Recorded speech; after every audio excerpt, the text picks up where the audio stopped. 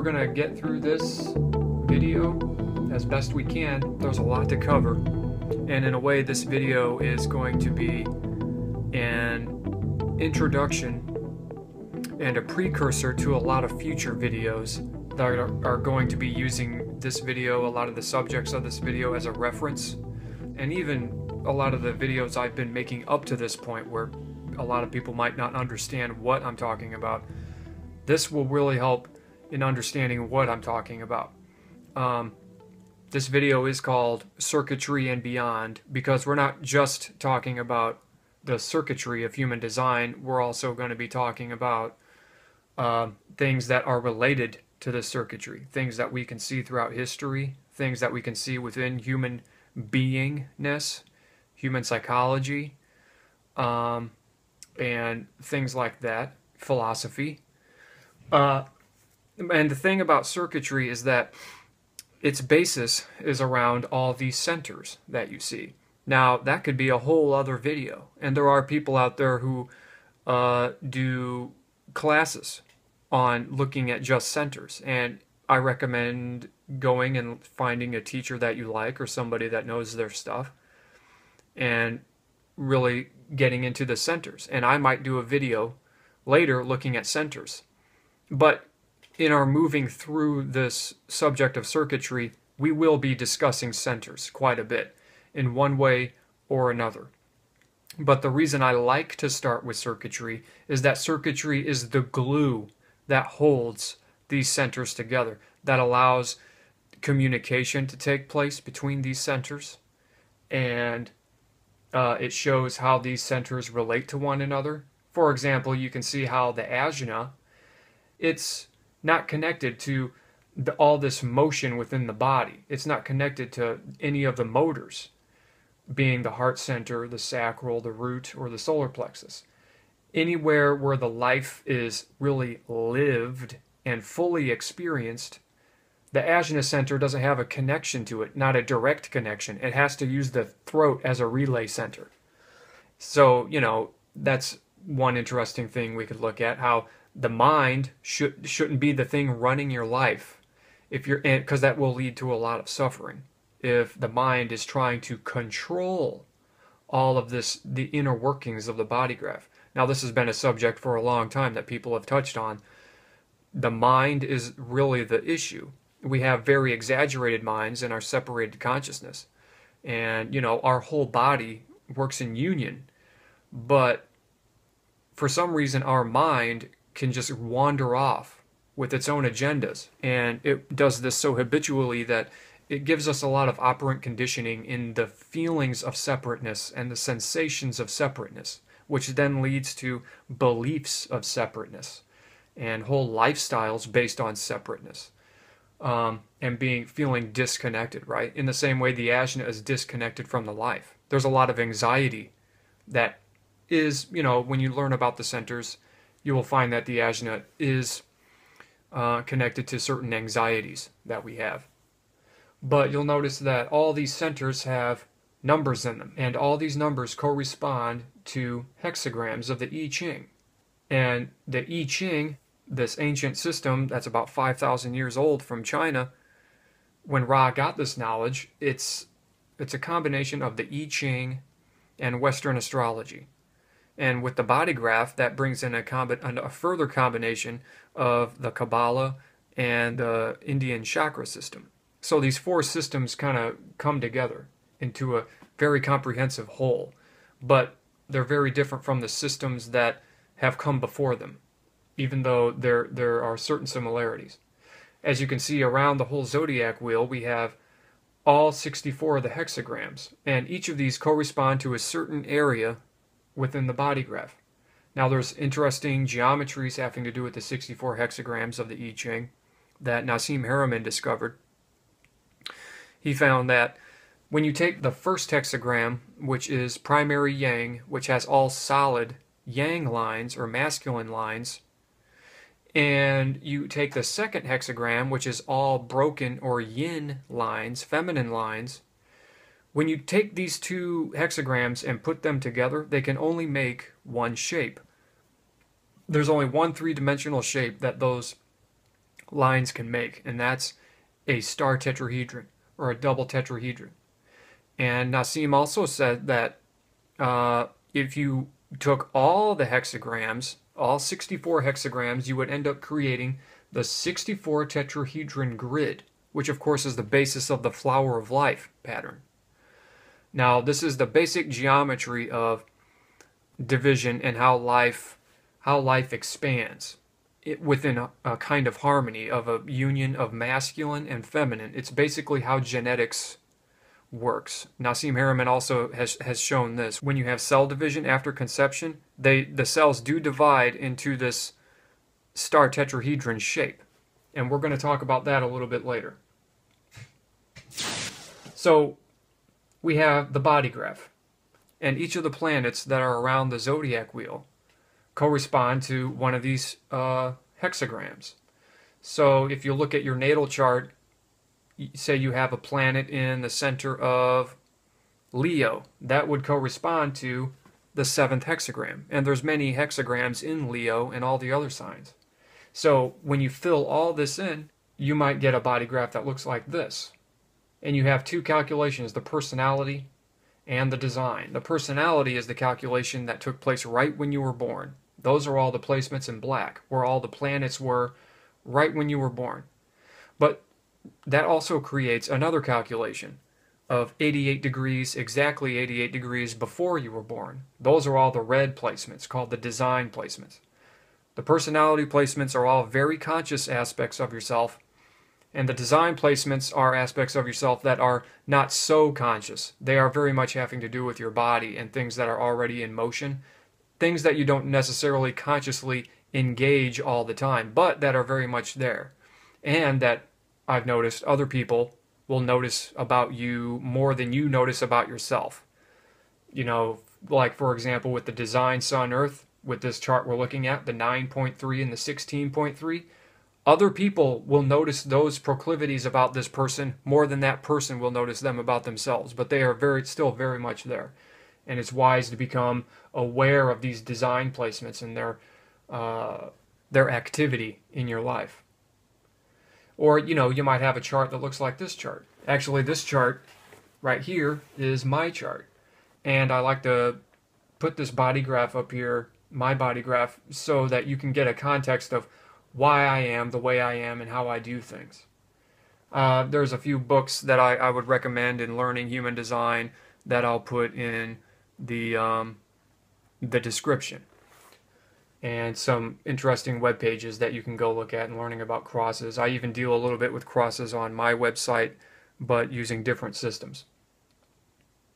So with all these placements that I have, or that you have, or that anybody has, you have to look at all of them as working together.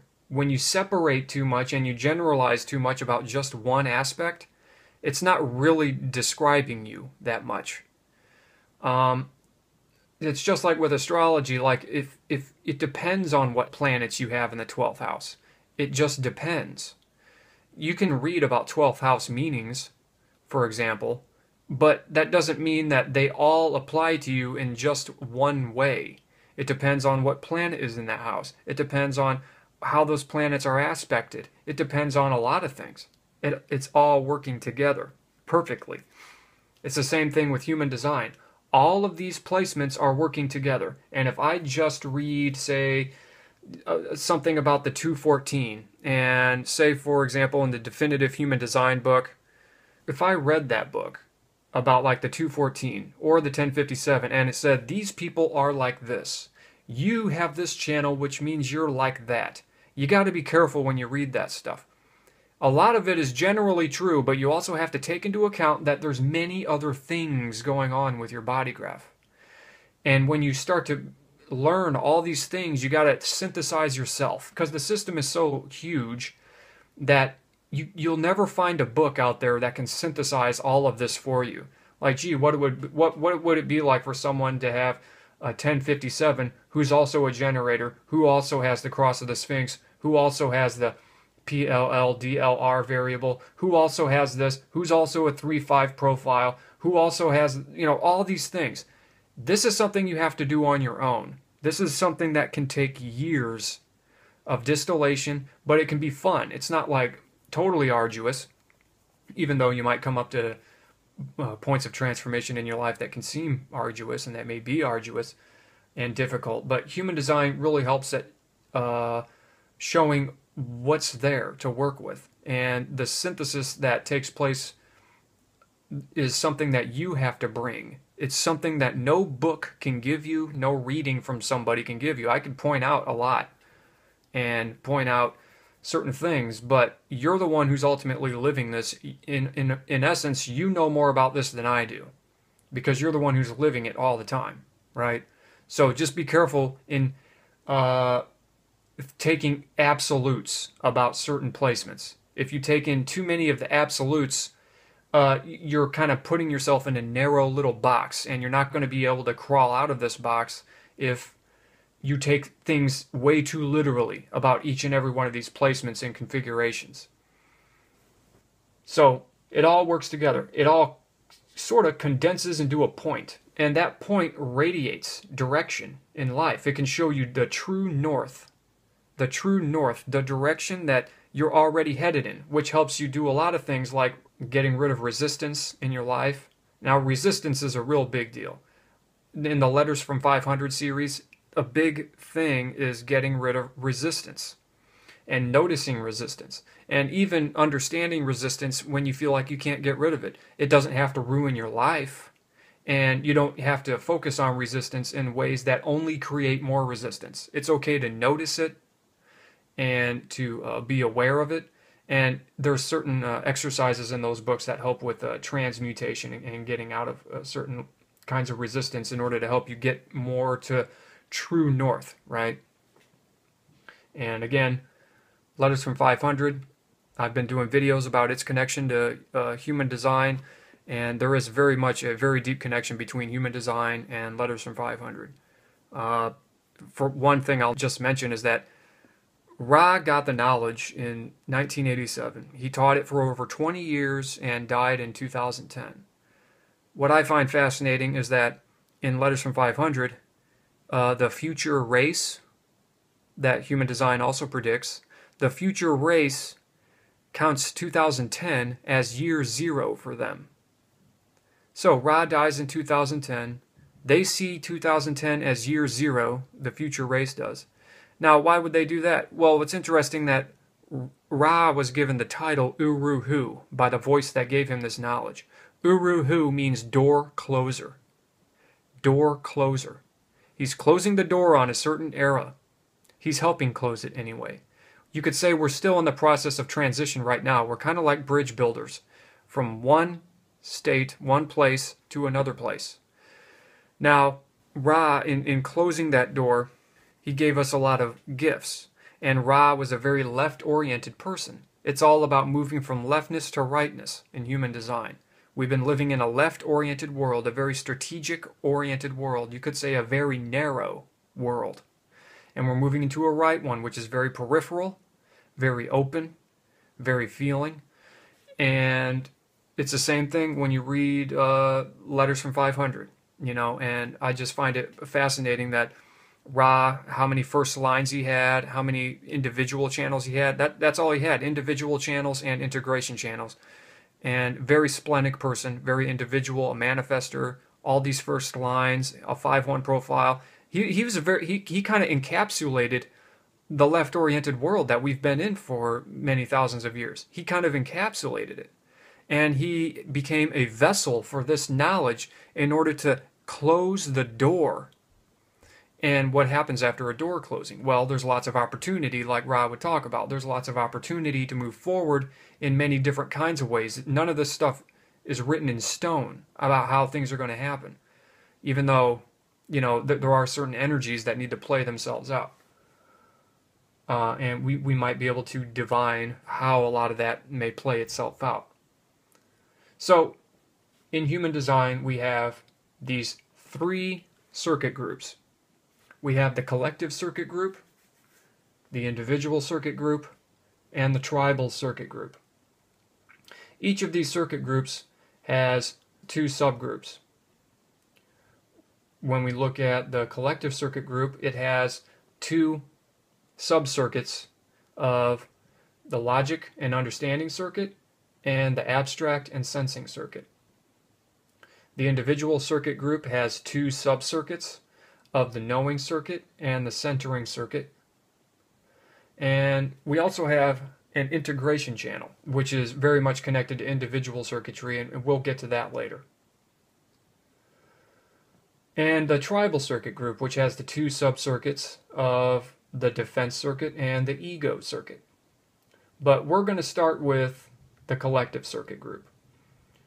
Now, one thing you'll notice about the collective circuit group is that it does touch all of the centers except the heart center. There's a reason the collective circuit group does not touch the heart center, which we'll get into in a little bit here. You'll also notice that the logical and understanding circuit is centered around the spleen, and that the abstract and sensing circuit is centered around the solar plexus. So keep this in mind the further we move along here.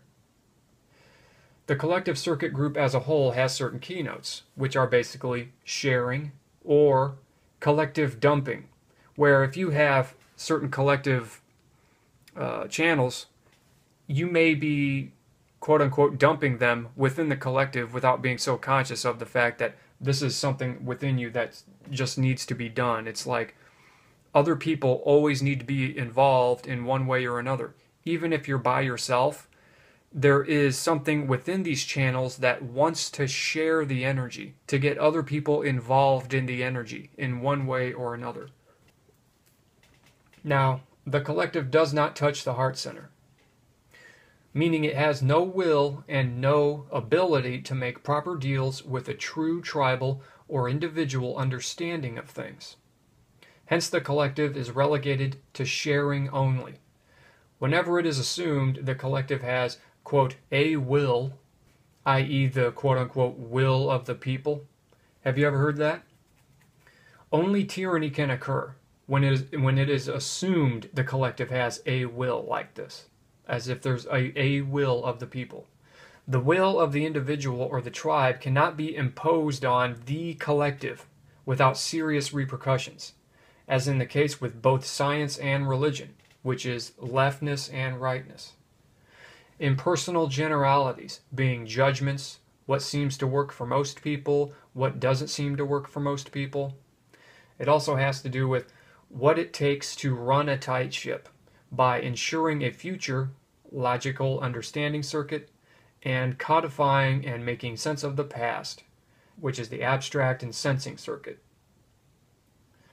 So, let's look closer at logic first, how logic circuitry operates.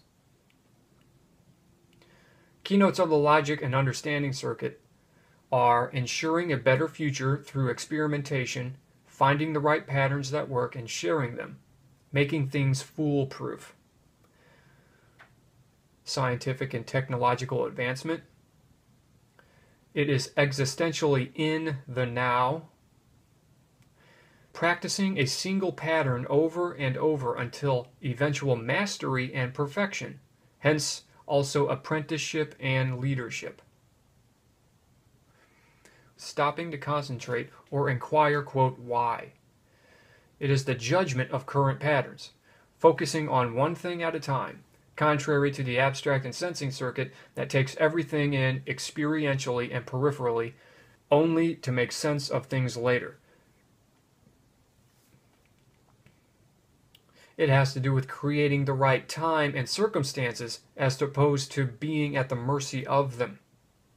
And strategic survival-based thinking and behavior, quote-unquote fear-based knowledge.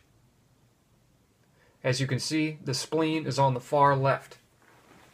And this is one of 3 awareness centers within the bodygraph.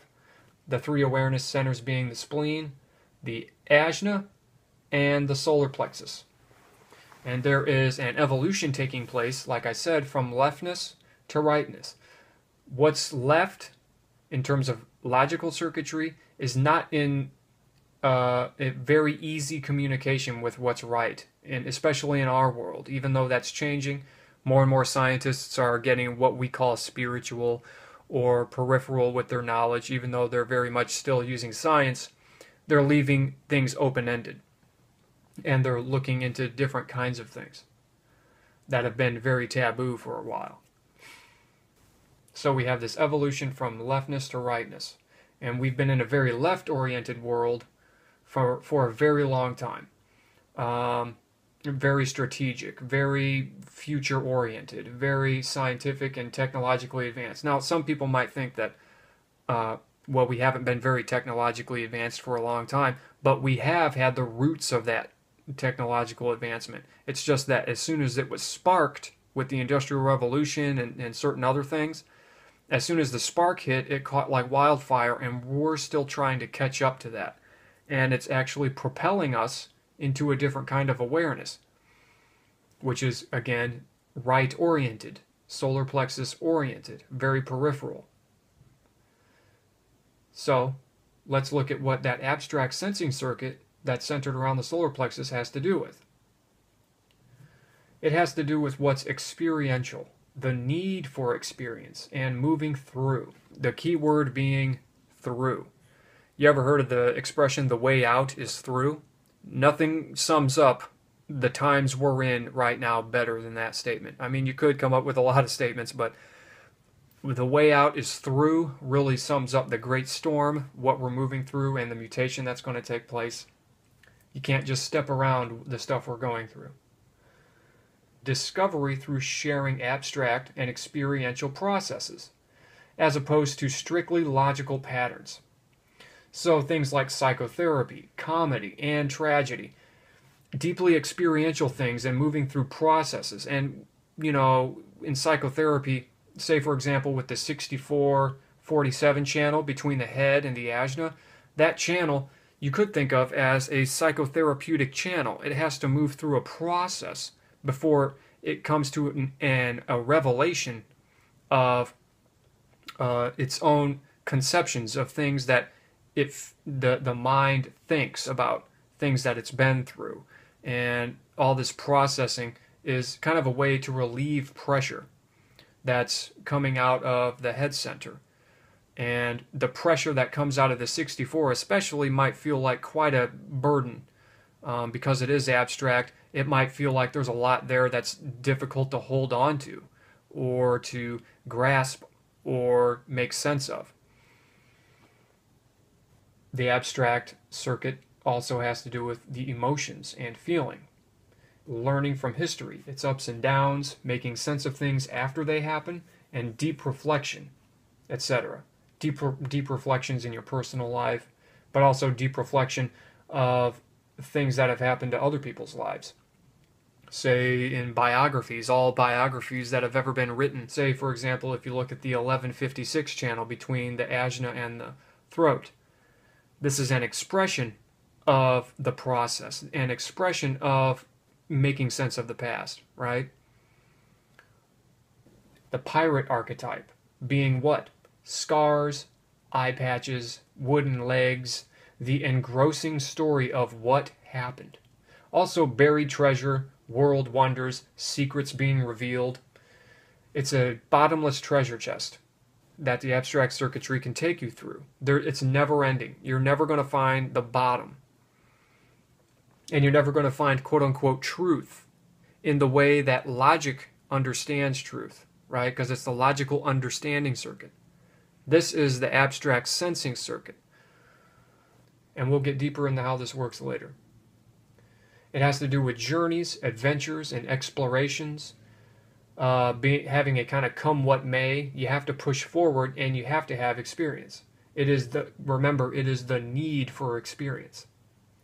It also encompasses faith in a universal intelligence.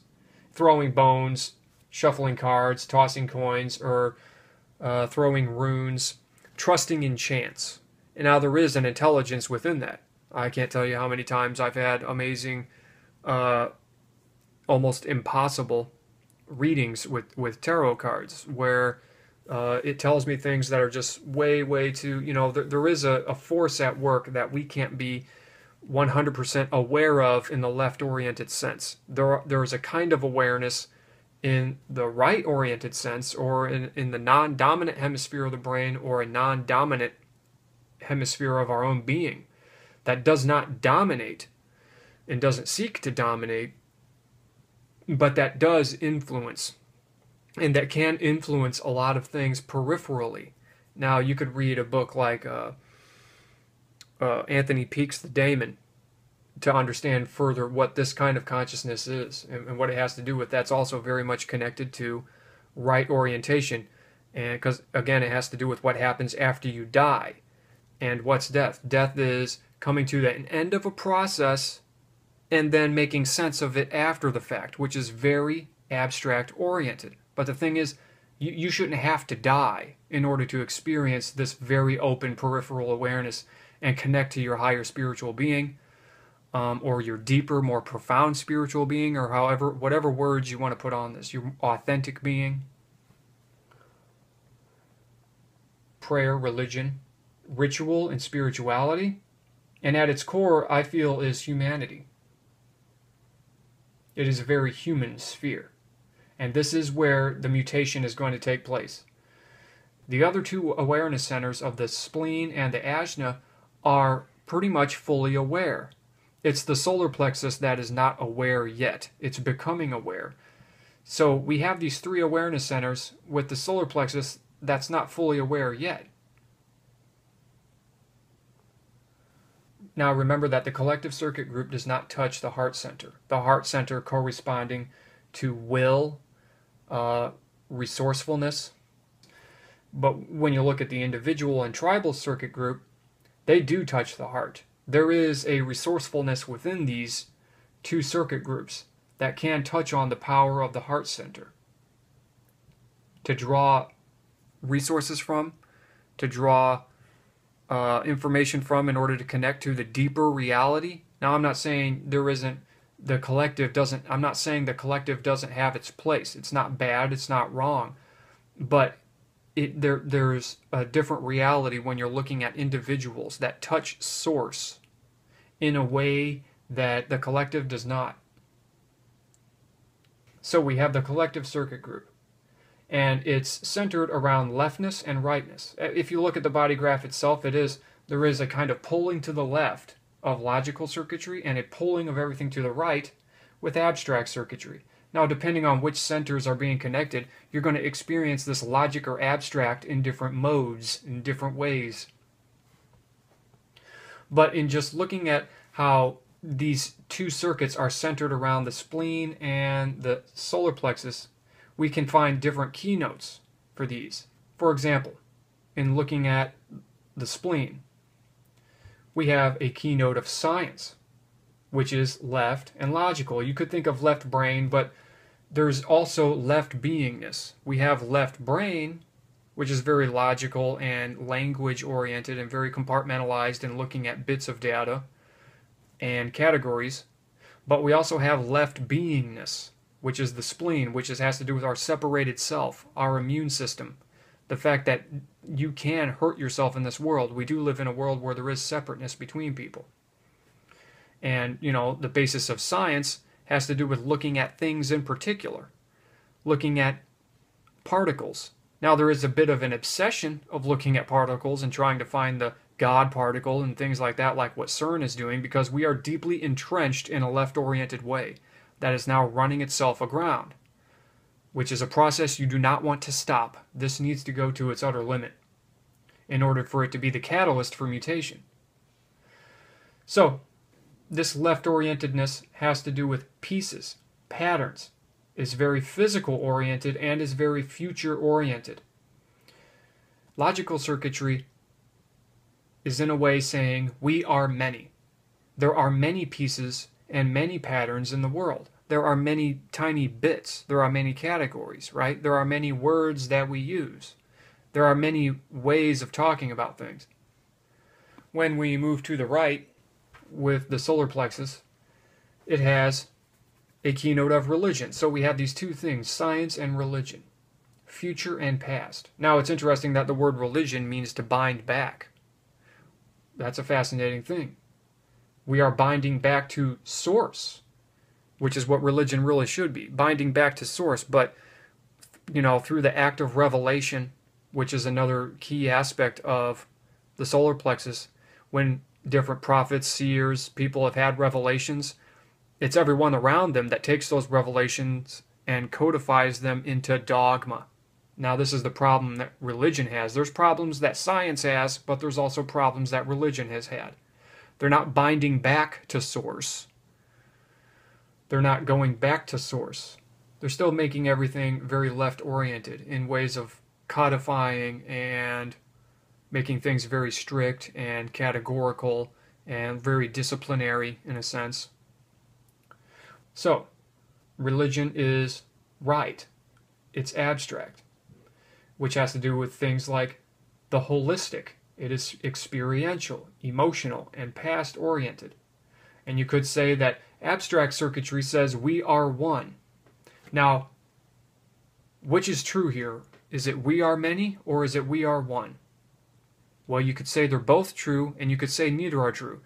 They're both true in their own ways at the same time. There is a reality of unity and oneness, but there's also a reality of separateness and individuation. And we're going to look at how to balance these two things. There's a reason both of these subcircuits do not touch the heart center, because there is no ultimate truth in just one or the other. They both work together in order to help us commune with the other and make sense of the world that we're in. In the Book of the Law that was dictated to Crowley over 3 days by a voice, in the same way human design was dictated to Ra by a voice, which took 8 days, but in the Book of the Law, in chapter 1, verse 27, we read, "Then the priest answered and said unto the Queen of Space, kissing her lovely brows, and the dew of her light bathing his whole body in his sweet-smelling perfume of sweat, O Nuit, continuous one of heaven, let it be ever thus, that men speak not of thee as one, but as none, and let them speak not of thee at all, since thou art continuous." Now this is a way of looking at rightness in the way people use the word one, because like a lot of spiritual people use the word oneness all the time, but the word one connotes something that has edges around it, something that you can point at, something that is a thing. But it's none of those things. It's not something that has edges around it. It's not something that you will ever be able to point at, and it's not something that is a thing. It is no thing. It's nothing. When you look at leftness, that does have to do with things in particular, pieces, parts, categories, things that you can pick up and examine. But when you're looking at rightness and the peripheral nature, it's nothing that you can point at in that logical sense. Now, this is something that a lot of logical-oriented people are trying to do, but are always going to fail. And I think it's an artifact of the fact that we've been living in a very left-oriented world that is leading people to misinterpret the word one in a spiritual sense. Or at least they're not expanding their thoughts on it as much as they could. Okay, this oneness that they're speaking of does not have edges. It's not something you can point at. It's not even something that you can discuss in a logical way. We also read in the Book of the Law in chapter 1, verse 52, "If this be not aright, if ye confound the space marks, saying, they are one, or saying, they are many, if the ritual be not ever unto me, then expect the direful judgments of Ra Hor Kuat." Now what she's saying here is that if you get sucked into either the left or the right, if you're saying that it's all just one, or that no, it's all many, then you will be judged by the new energies of the age that we're in right now. It's neither of those. It's nothing. It's no thing. And this is going to be really important the further we move along here. And this is also really important in the Letters from 500 books. Abolitionist Lysander Spooner writes, "A government that can at pleasure accuse, shoot, and hang men as traitors for the one general offense of refusing to surrender themselves and their property undeservedly to its arbitrary will, can practice any and all special and particular oppressions it pleases. This is the definition of tyranny. Again, like I said with collective circuitry, it's arbitrary will. There are people out there who, when they use words like "we, the people," we have a will of the people. We are only doing the will of the people here. We are serving the people. There is no the people. There, again, the word "the" is the definite article. It's when you're talking about a thing, usually. And when you're talking about people as things, especially the people as a thing, again, that's nothing you can point at. You can't point at it. It's nothing that can be looked at in that logical sense. But we live in such a left strategic world, and people crawling over each other's backs to reach these pinnacles of hierarchy in this extremely separated sense, have used the force of their own will to rule over what they're calling the people, the collective, to put in place, to put within the collective an arbitrary will, and it's actually brainwashed people to think that there is some kind of will out there that they have or that they're doing. We see it today with voting. Lysander Spooner has also written, "A man's natural rights are his own, against the whole world, and any infringement on them is equally a crime, whether committed by one man or by millions, whether committed by one man calling himself a robber, or by any other name indicating his true character, or by millions, calling themselves a government." Another quote from the Book of the Law in chapter 2, verse 25 reads, "Ye are against the people, O my chosen." Now, the second chapter of the Book of the Law has to do with the centeredness, the masculine nature of the itness of things, but which is also, again, paradoxically, something that can't be pointed at. It's not a thing in particular. There are certain things surrounding this that I get to in different videos. But a comment Crowley himself has written about this line in the Book of the Law reads, "We are against, quote, the people. Any unit, any true star is kingly, but the people as a multitude, even though each unit be noble, are not themselves. They are a confused mass of chance atoms. They must not be allowed to act as if they possessed a point of view. They are not stars. They have no way of their own. They are dragged helpless in the wake of any force that happens to attract them. To permit them to control events at all is to give up all design, all will, all clear sight."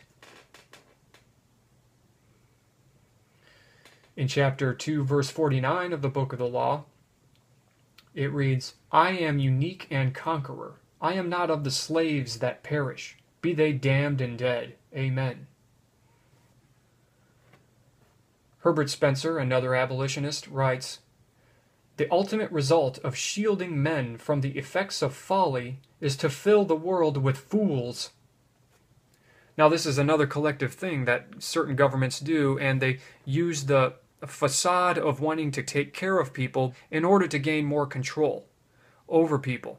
If something bad happens, then they want to punish all people in the name of caring so much. They care so much. Now, this has also led to the phenomenon of false flags. False flags have been used in the ancient past, probably, but up until our current time, they are getting more and more frequent and also more and more absurd. Another quote from the Book of the Law, "Let it be that state of manyhood, bound and loathing. So with thy all thou hast no right but to do thy will. Do that, and no other shall say nay." Do thy will.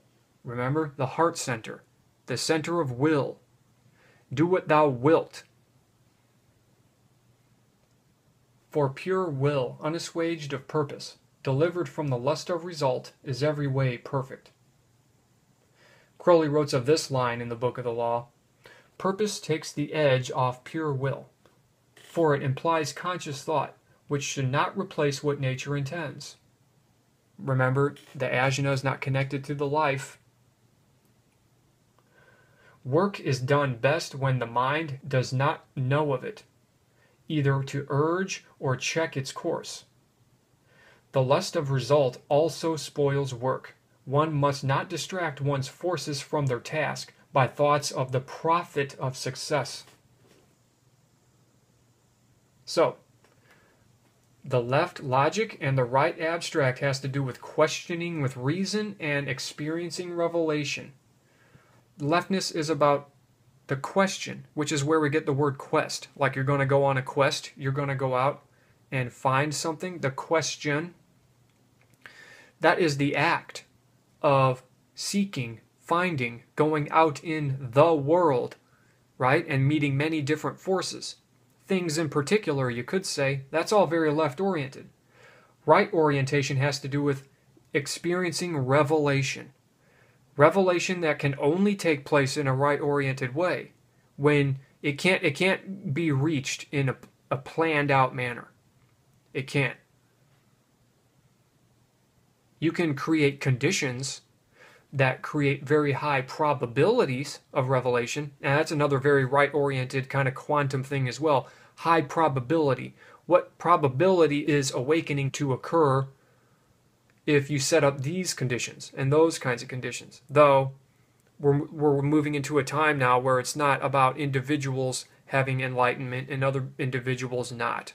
We're moving into a time where everybody's going to be moving through this bottleneck together. And just like it says in the book of the law, none shall be cast down or lifted up. All is ever as it was. Everyone is going to move through this.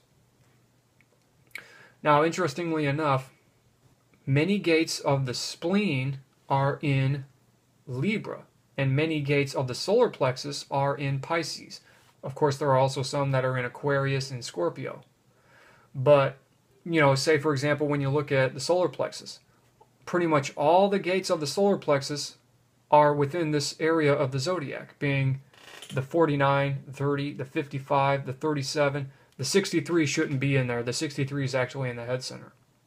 But, the 22, the 36, and with the spleen, all the gates of the spleen are right here within Libra and the beginning of Scorpio, being the 18, 48, 57, 32, the 50, the 28, and the 44. Now, this is really important. Libra and leftness is connected to justice, balance, the scales, Lady Justice, all that, right? It has to do with things in particular. And when you think of the word particular, you think of particles. What is justice surrounded by here? Now, this is the Thoth deck that Crowley helped create. Justice, she's surrounded by particles, things in particular. She's weighing things. She's looking at the contrast between this and that. We live in a world of dualities where there is a separateness that needs to be acknowledged, which is why it very much has to do with contracts and working with people and compromise. This is the card that's called Justice or Adjustment. It corresponds to Libra, which is connected to the word liber, which it means both book and freedom, interestingly enough. The words library and liberty. The Hebrew letter attributed to this card is Lamed, which means ox goad, meaning the goading forward, i.e. future-oriented.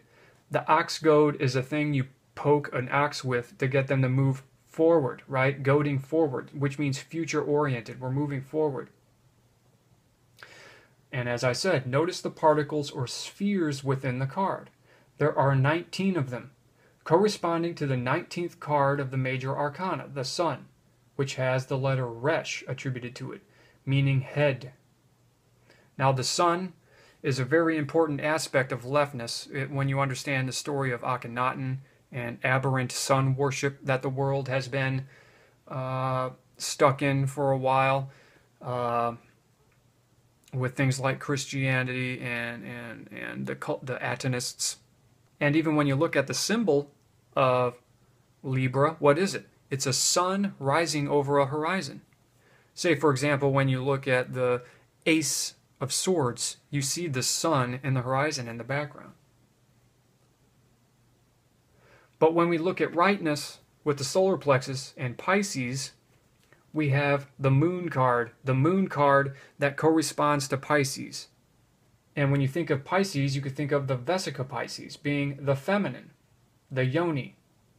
And the Hebrew letter attributed to Pisces is Kaf, meaning the ear or back of head, which again has to do with the subconscious and processing the past, i.e., experience and past oriented. So we're seeing a lot of fascinating connections here between astrology, tarot, Hebrew, and human design. Now, I know human design purists warn people against doing this, but these things need to be discussed. Now, notice the waves within the card. The wave is quote-unquote illogical and difficult to measure, being things like torsion fields, morphogenetic fields, orgone energy, etc. Whereas the particle is very logical and relatively easy to measure and make predictions with, the wave is very difficult to measure and make predictions with. It's very hard to measure probabilities. The left has to do with weighing things out, making sound judgments based on facts, seeing contrast, being cool-headed and unemotional. It is on his own time. The left is on his own time. If we were to give it a gender, it would be a he. The right is mystical. It's blurry and foggy. It's wavy. It's a possible source of self-sabotage. It's also humanitarian, encompasses spiritual lessons, and is deep and emotional.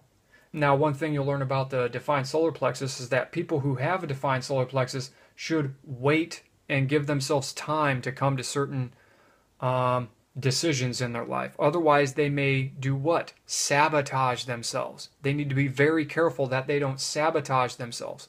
Now, this has been a meaning of Pisces and of the moon card, which corresponds to Pisces, for thousands of years. I mean, for a very long time. This is not something that's just like, now this is something that's worth bringing up.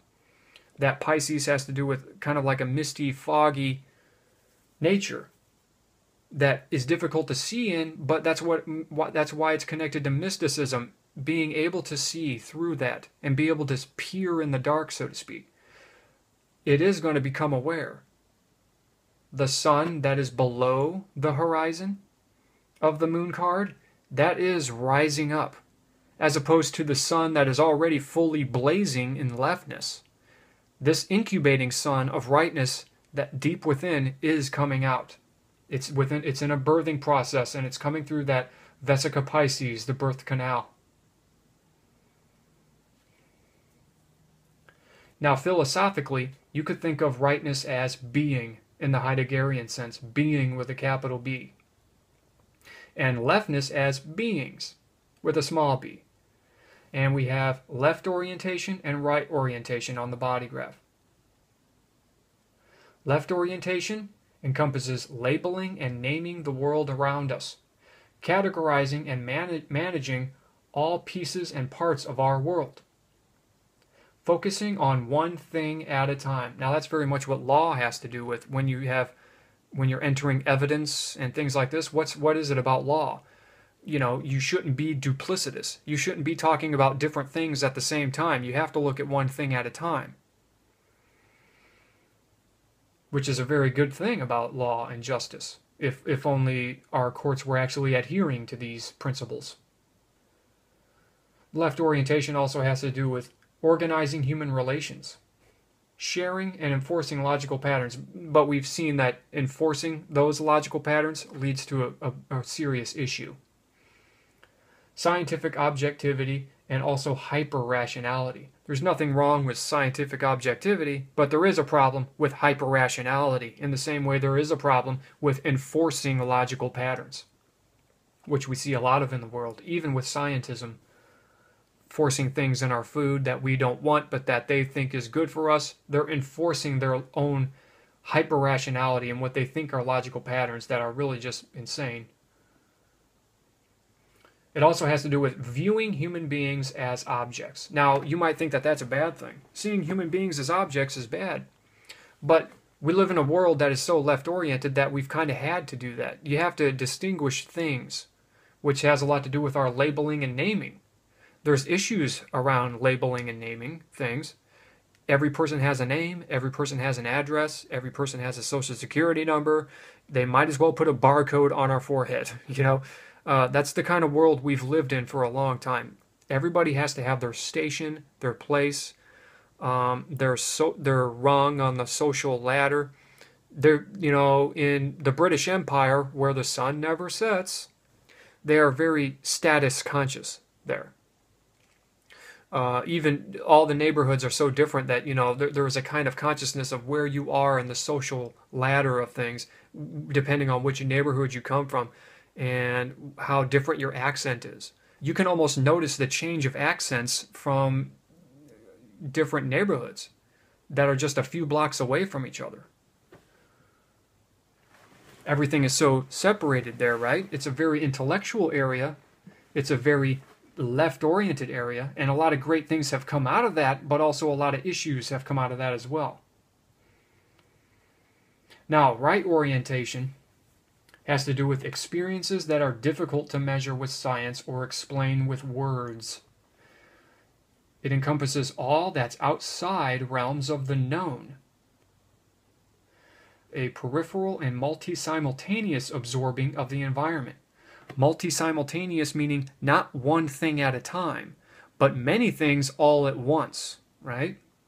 It has to do with a lot of heavy processing.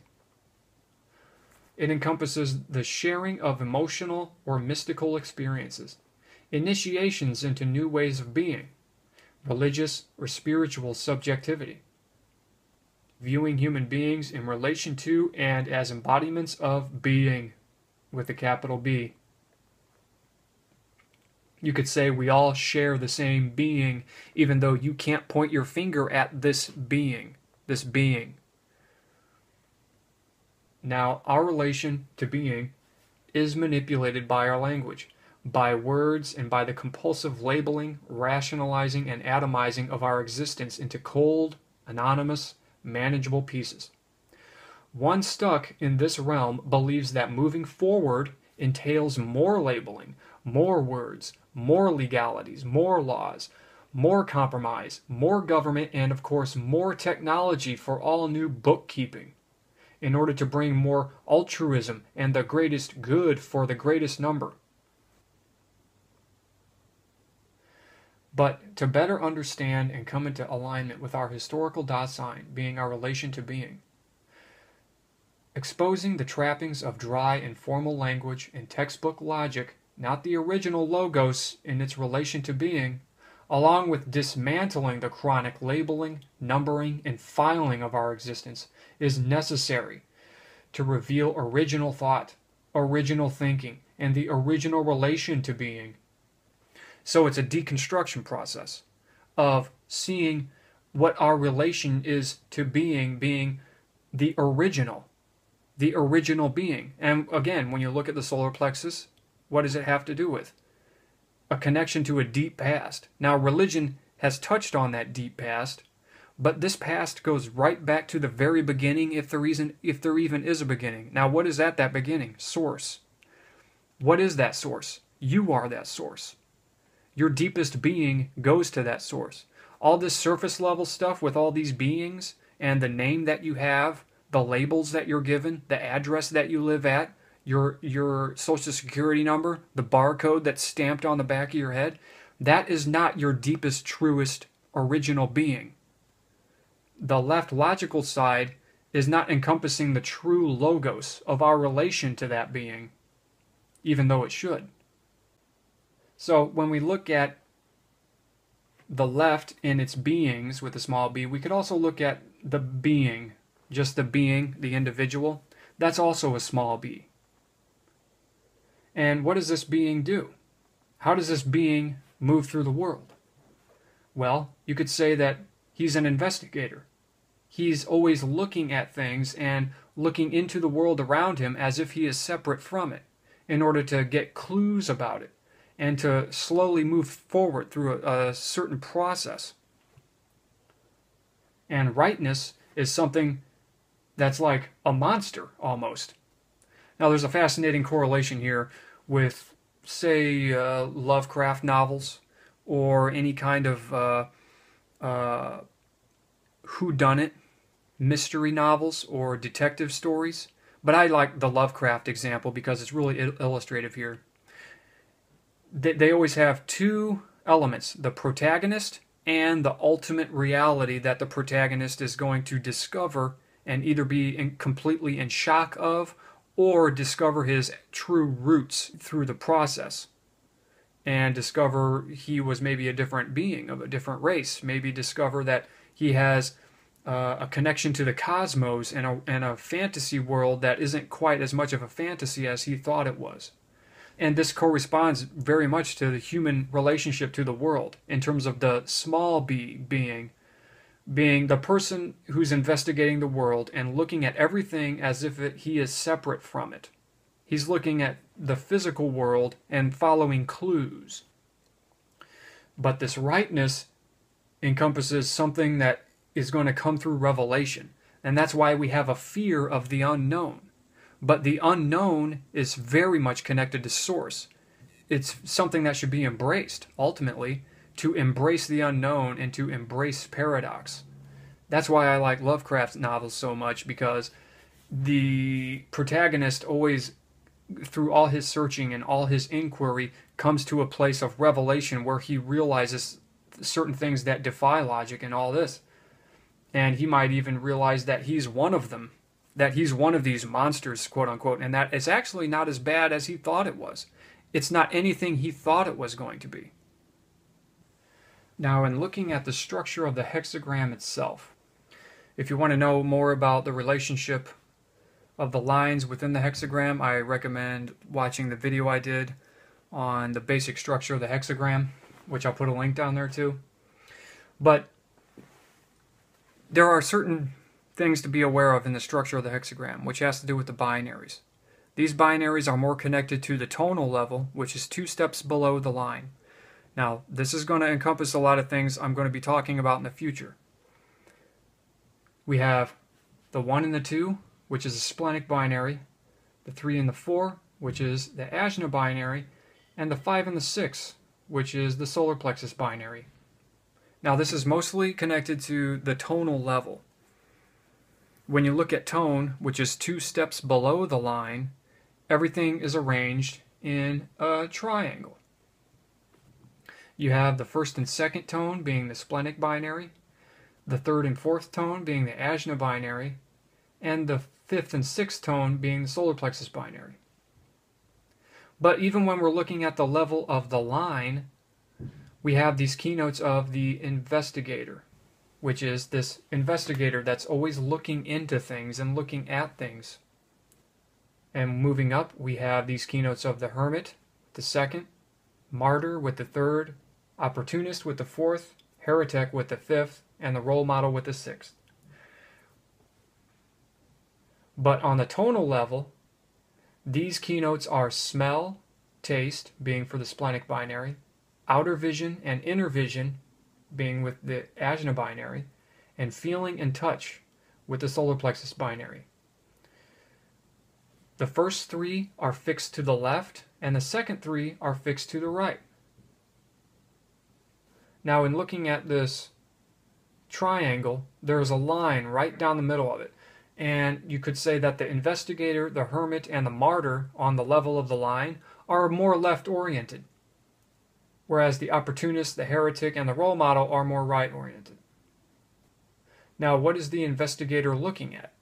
What is the person who has a 1st, 2nd, or 3rd tone, or even a 1st, 2nd, and 3rd color or line, what are they focused on?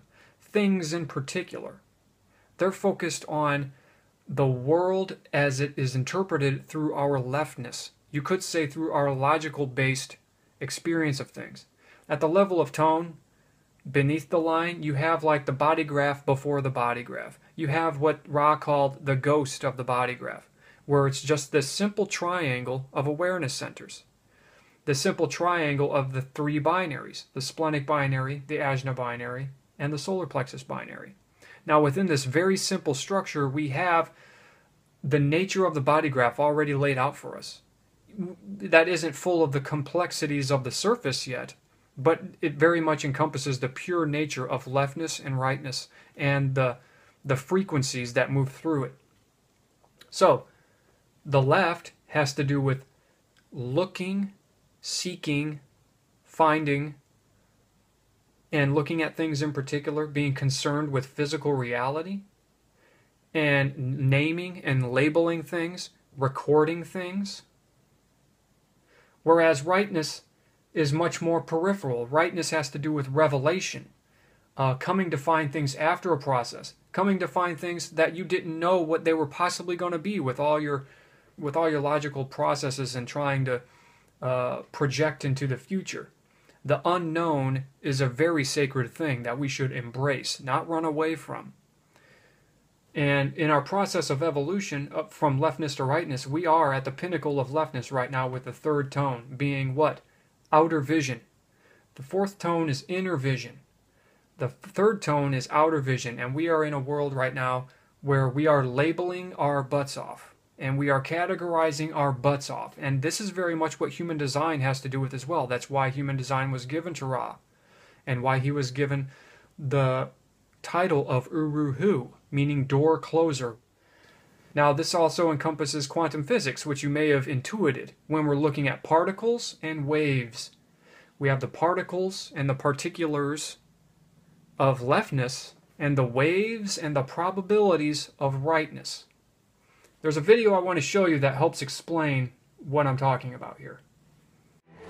So, what they taught us in school isn't really the way it is, and that our senses are playing tricks on us. You just gotta wonder, what is this reality that we find ourselves in? Quantum physics says it's all just waves of information. Do I believe that? I hope so. Yikes! And here we are, the granddaddy of all quantum weirdness, the infamous double-slit experiment. To understand this experiment, we first need to see how particles, or little balls of matter, act. If we randomly shoot a small object, say a marble, at the screen, we see a pattern on the back wall where they went through the slit and hit. Now, if we add a second slit, we would expect to see a second band duplicated to the right. Now, let's look at waves. The waves hit the slit and radiate out, striking the back wall with the most intensity directly in line with the slit. The line of brightness on the back screen shows that intensity. This is similar to the line the marbles make. But when we add the second slit, something different happens. If the top of one wave meets the bottom of another wave, they cancel each other out. So now, there is an interference pattern on the back wall. Places where the two tops meet are the highest intensity, the bright lines, and where they cancel, there is nothing. So, when we throw things, that is, matter, through two slits, we get this, two bands of hits. And with waves, we get an interference pattern of many bands. Good so far. Now, let's go quantum.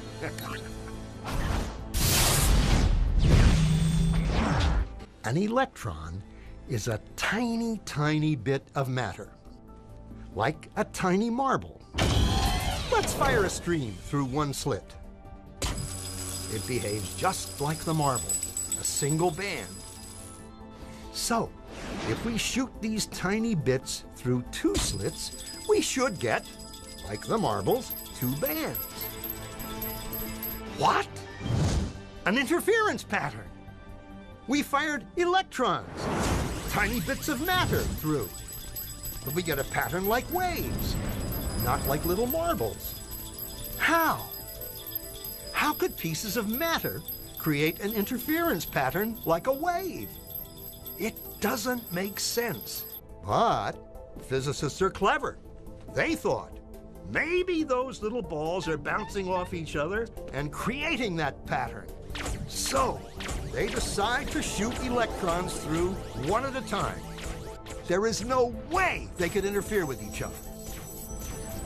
But after an hour of this, the same interference pattern is seen to emerge. The conclusion is inescapable.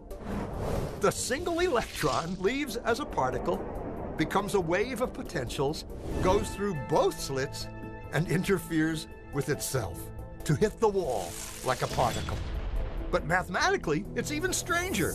It goes through both slits, and it goes through neither. And it goes through just one, and it goes through just the other. All of these possibilities are in superposition with each other. Physicists were completely baffled by this. So they decided to peek and see which slit it actually goes through. They put a measuring device by one slit to see which one it went through and let it fly. But the quantum world is far more mysterious than they could have imagined. When they observed, the electron went back to behaving like a little marble.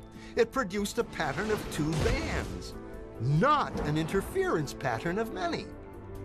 The very act of measuring or observing which slit it went through meant it only went through one, not both. The electron decided to act differently, as though it was aware it was being watched. It was here that physicists stepped forever into the strange never-world of quantum events. What is matter? Marbles or waves? And waves of what? And what does an observer have to do with any of this? The observer collapsed the wave function simply by observing.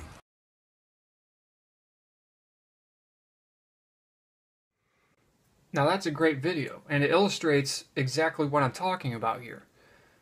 We have things in particular, and then we have no thing in particular. We have the narrowness of leftness and the openness of rightness. And when you look at things like variable in human design, which again has to do with this tonal level of things, being the splenic binary, the Ajna binary, and the solar plexus binary, you either have a left cognition or a right cognition. You either take things in one thing at a time and are very strategic with your awareness, or you're very peripheral and take in information on many, many different levels. And you have a very high capacity for processing. It's just, it's a little difficult when you want to go in there and, like the investigator with the magnifying glass, try to find the thing in particular. You know, especially with your determination, your design sun earth. If that has a right orientation, but you've been trained in our world to go into your brain and treat everything as a thing in particular with your memories and thoughts and with subjects, to have intense focus on one thing in particular, that can actually hurt your brain, and it's actually not honoring your true cognition, which should be more open and peripheral.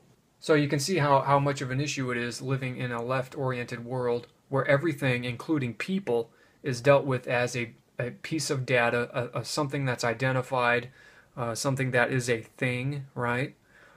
Something that has a name, something that's been labeled, something that is observed. Because when you are observed, what does it do?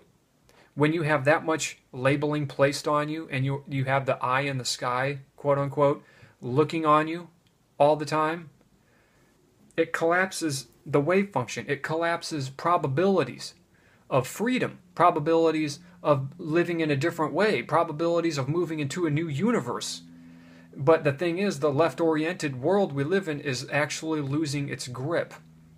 And we are moving more and more into the unknown all the time. This has to do with a great rise in synchronicities, a great rise in healing modalities, a resurgence of things like shamanism and other spiritual practices.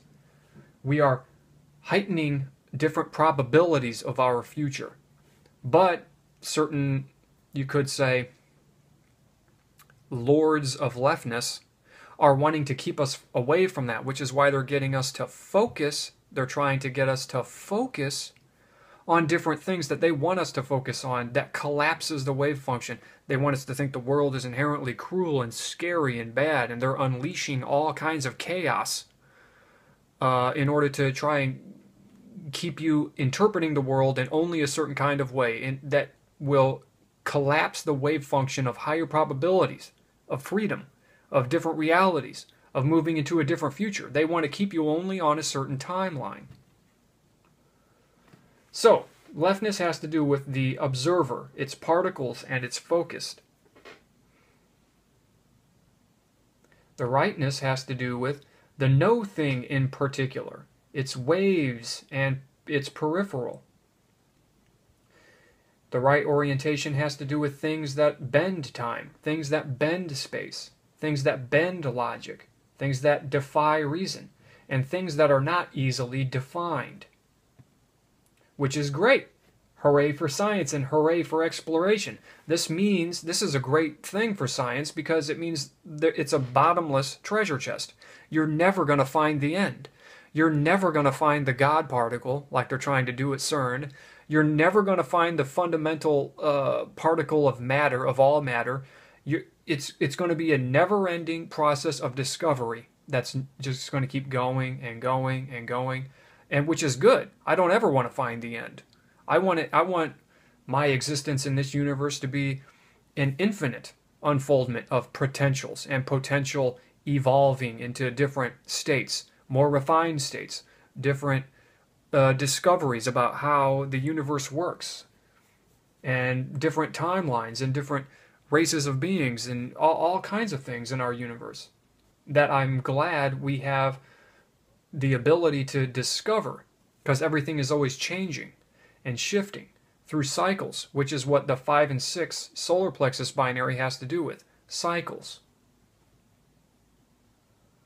Now you could also think of beings and being in terms of beings of the being. Or you could look at it the other way around and think of it in terms of the being of beings. So we have beings of the being, and we have the being of beings. Like, they go together. And in the Letters from 500 books, this is dealt with in terms of form and formlessness. The form of the left and the formlessness of the right. The duality and contrast of the left, and the no thing and the union, or what you could call oneness, of the right. And you can't have one without the other. Just like I was talking about with the circuitry of logical and abstract, they can't be independent of each other. Even though people who are split in their thinking are trying to, they're at war with themselves. But we live in a world where people think there's going to be one or another, but there needs to be balance between the two.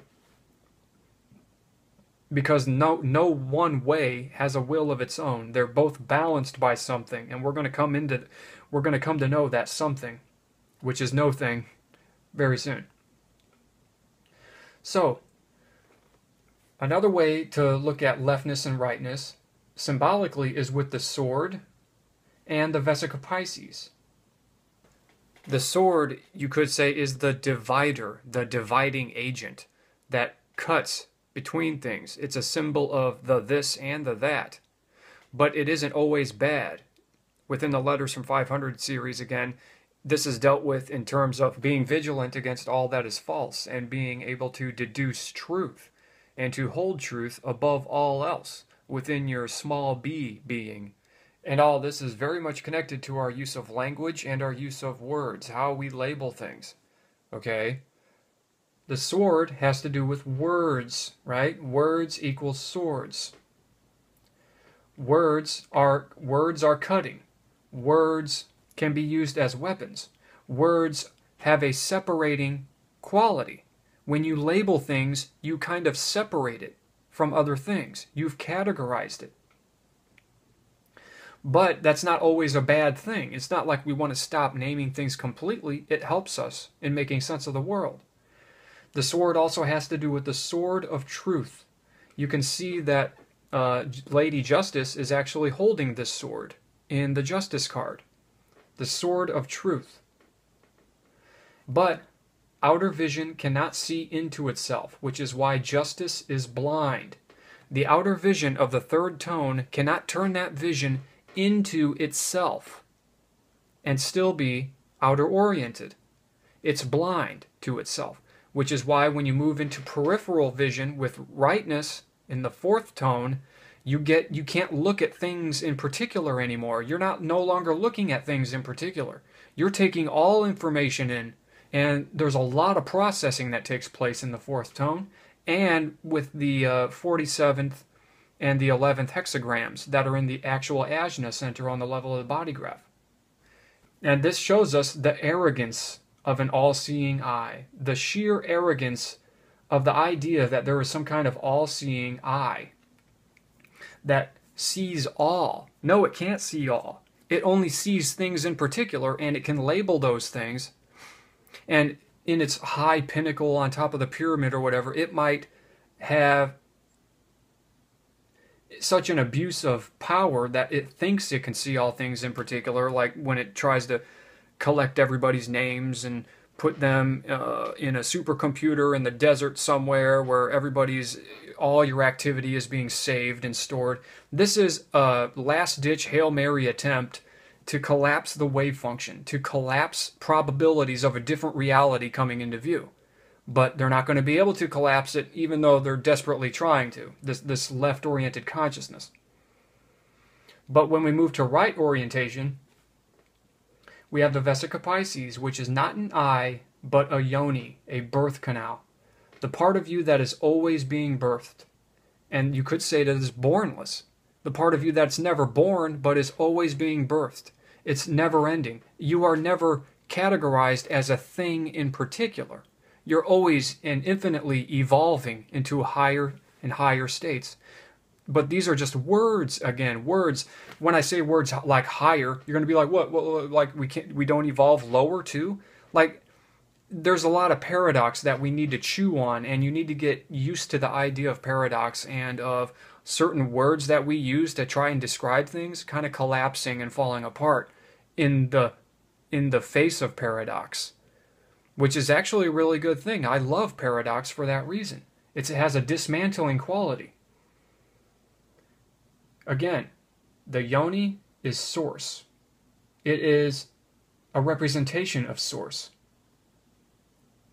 And what's fascinating when you start getting into tone in human design is that the fifth tone is very much connected to this dividing line between leftness and rightness, which is why the fifth tone has to do with sound. Especially when you look at things like the fifth color and also the fifth line, there is a lot of vibration and frequency going on with them. So the five has to do with sound, frequency, and information. Now, in the beginning was the word, being vibration and frequency, not the letter, which is reflection and representation. The letter is leftness, right? It's a label.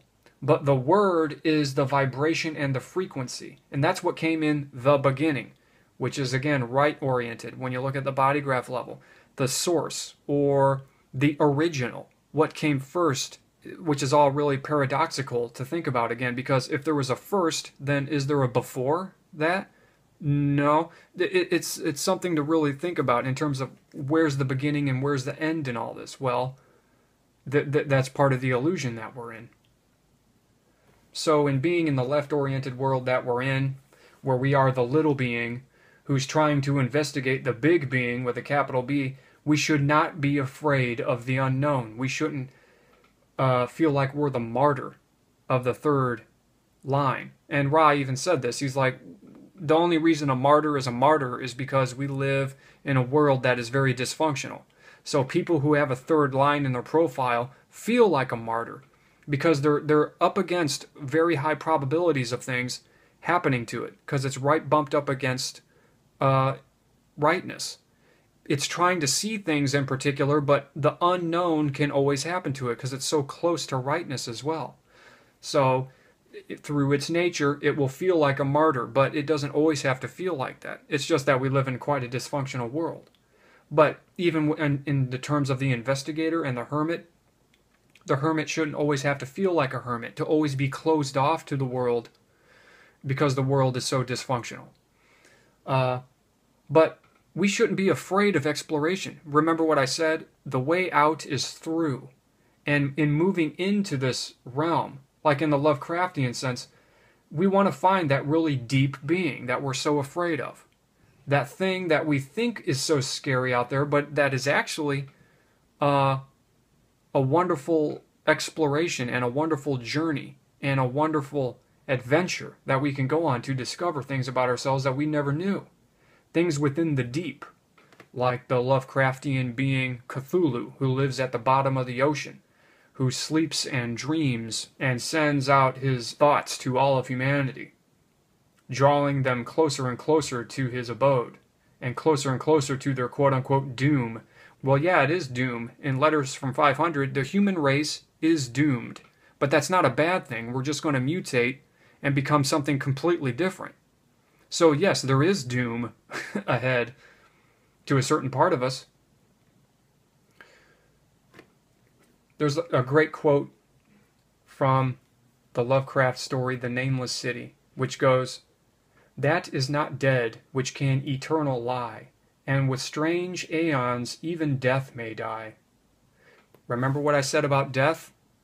That death has to do with coming to the end of a process and being able to have hindsight and look back and understand that process after having gone through it. It's the ultimate point of revelation.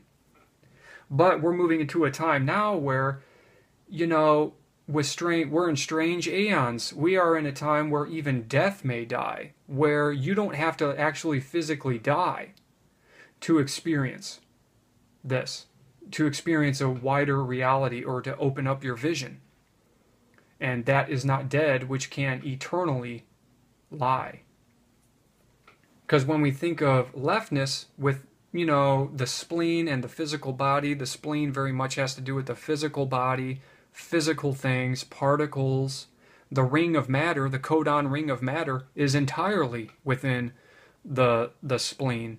And the root of the ring of matter is the 57th hexagram, which is really fascinating. But the thing is, when our experience of physicalness, we feel like that when this body dies, that we die with it. But that's not true.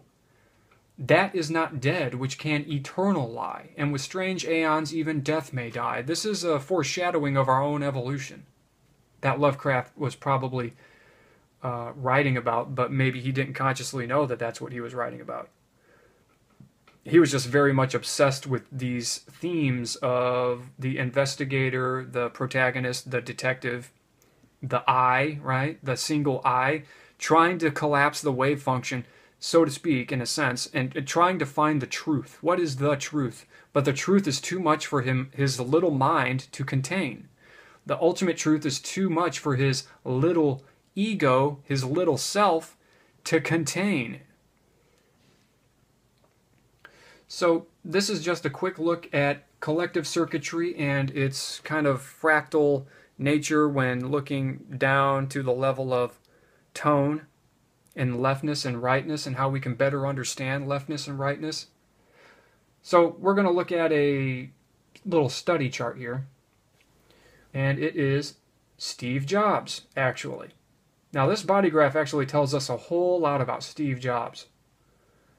He had a 6'3" profile. You can see with his personality and design Sun Earth that his personality Sun Earth are within the 6th line of those hexagrams, and his design Sun Earths are within the 3rd line of those hexagrams. And we can see that he has the 1762 channel, which is between the ajna and the throat. This is a channel of far-sightedness and precision. It's part of the understanding and logical circuit, hence it's very linear and concerned with the future. This channel is heavily concerned with details as well. As the saying goes, the devil is in the details. It is adept at seeing patterns and communicating those patterns, along with what patterns work best. Alpha programming is part of logical circuitry. The 713 channel is the alpha channel, and is reflected in one way or another throughout the entire circuit. Now, you might have heard stories of Steve Jobs where he was so obsessed with things being perfect, he held the vision for people. Now, this is a very kind of visionary channel as well. And people might complain about Steve Jobs and say, oh, he really didn't know that much about technology. He really didn't do that much. But what he did do is he held the vision, which was a very intense and concentrated vision, which we see with the 952 channel between the root and the sacral. The 952 channel is called the channel of concentration. This channel possesses great determination and focus and exercises restraint and stillness in order to stay with one thing at a time. It is the very root, called format energy, of logical circuitry within the bodygraph, and exerts a powerful influence on every channel and gate within that circuit. So right here we have the very root of logical circuitry. Now, format energies are really fascinating. We have three format channels. The 4253, which is the format of abstract circuitry, the 360, which is the format of individual circuitry, and the 952, which is the format of logical circuitry. These three format energies are very powerful and exert a large influence on all other channels within the respective circuitry. And Steve Jobs has what? The 952, which is the format of logic. But it's funny that even though Steve Jobs has these two powerful logical channels, especially with the 952, what else does he have? He has an abstract channel, this 4130 channel of recognition. It's the only abstract sensing channel Steve had, and it greatly fueled his desire to move forward with his dreams of what could be. The 41st gate is one of anticipation and fantasy, and the 30th gate is one of desire, pulling one toward new experiences. From the definitive book of HD, quote, "This pressure may launch some pretty wild rides, generally involving others, but can also stimulate deep reflection for all participants after adventure is complete." Now, does this describe Steve Jobs to the letter or what? Especially when, again, like I said in the beginning of this video, you have to take all these things together. Because if Steve Jobs had the 4130, but with certain other channels, it might not be the same story. It might not really be the same story. And that he has a 6-3 profile, this profile is at the very end of all the profiles before we go back to a 1-3, which is the beginning, back to right angle. So the fact that he has a left angle 6-3 profile and the very last of the profiles, this profile is looking forward always. That sixth line personality is very visionary. It's always looking forward. Again, you can go back and look at my basic structure of the hexagram video to see how the sixth line operates and the keynotes of the sixth line. It is very visionary. It's looking forward always to the next foundation, the new thing. Now, it's funny that when Steve Jobs lost Microsoft, what did he do? He created this new company, this new computer called Next, right? And even when he was with Microsoft the first time, why did he get fired? The company was hemorrhaging money, but he kept wanting to push forward with these incredible, intense desires to have a new experience, to keep pushing forward, pushing forward. It didn't matter that they were losing millions of dollars. He was just being generally kind of irresponsible. And that's really fascinating that, you know, how he just has this thing within him to have to experience new things with the 4130, this desire and this anticipation of new experiences.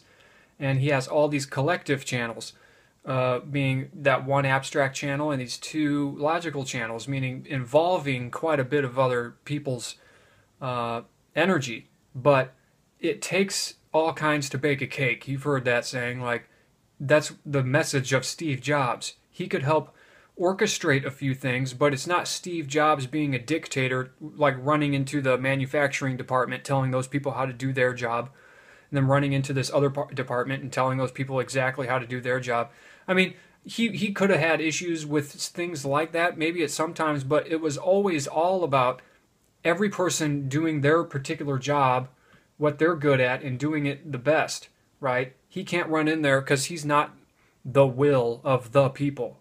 That doesn't even exist. Everybody has to do what they're good at and then pass on something to the next group of people.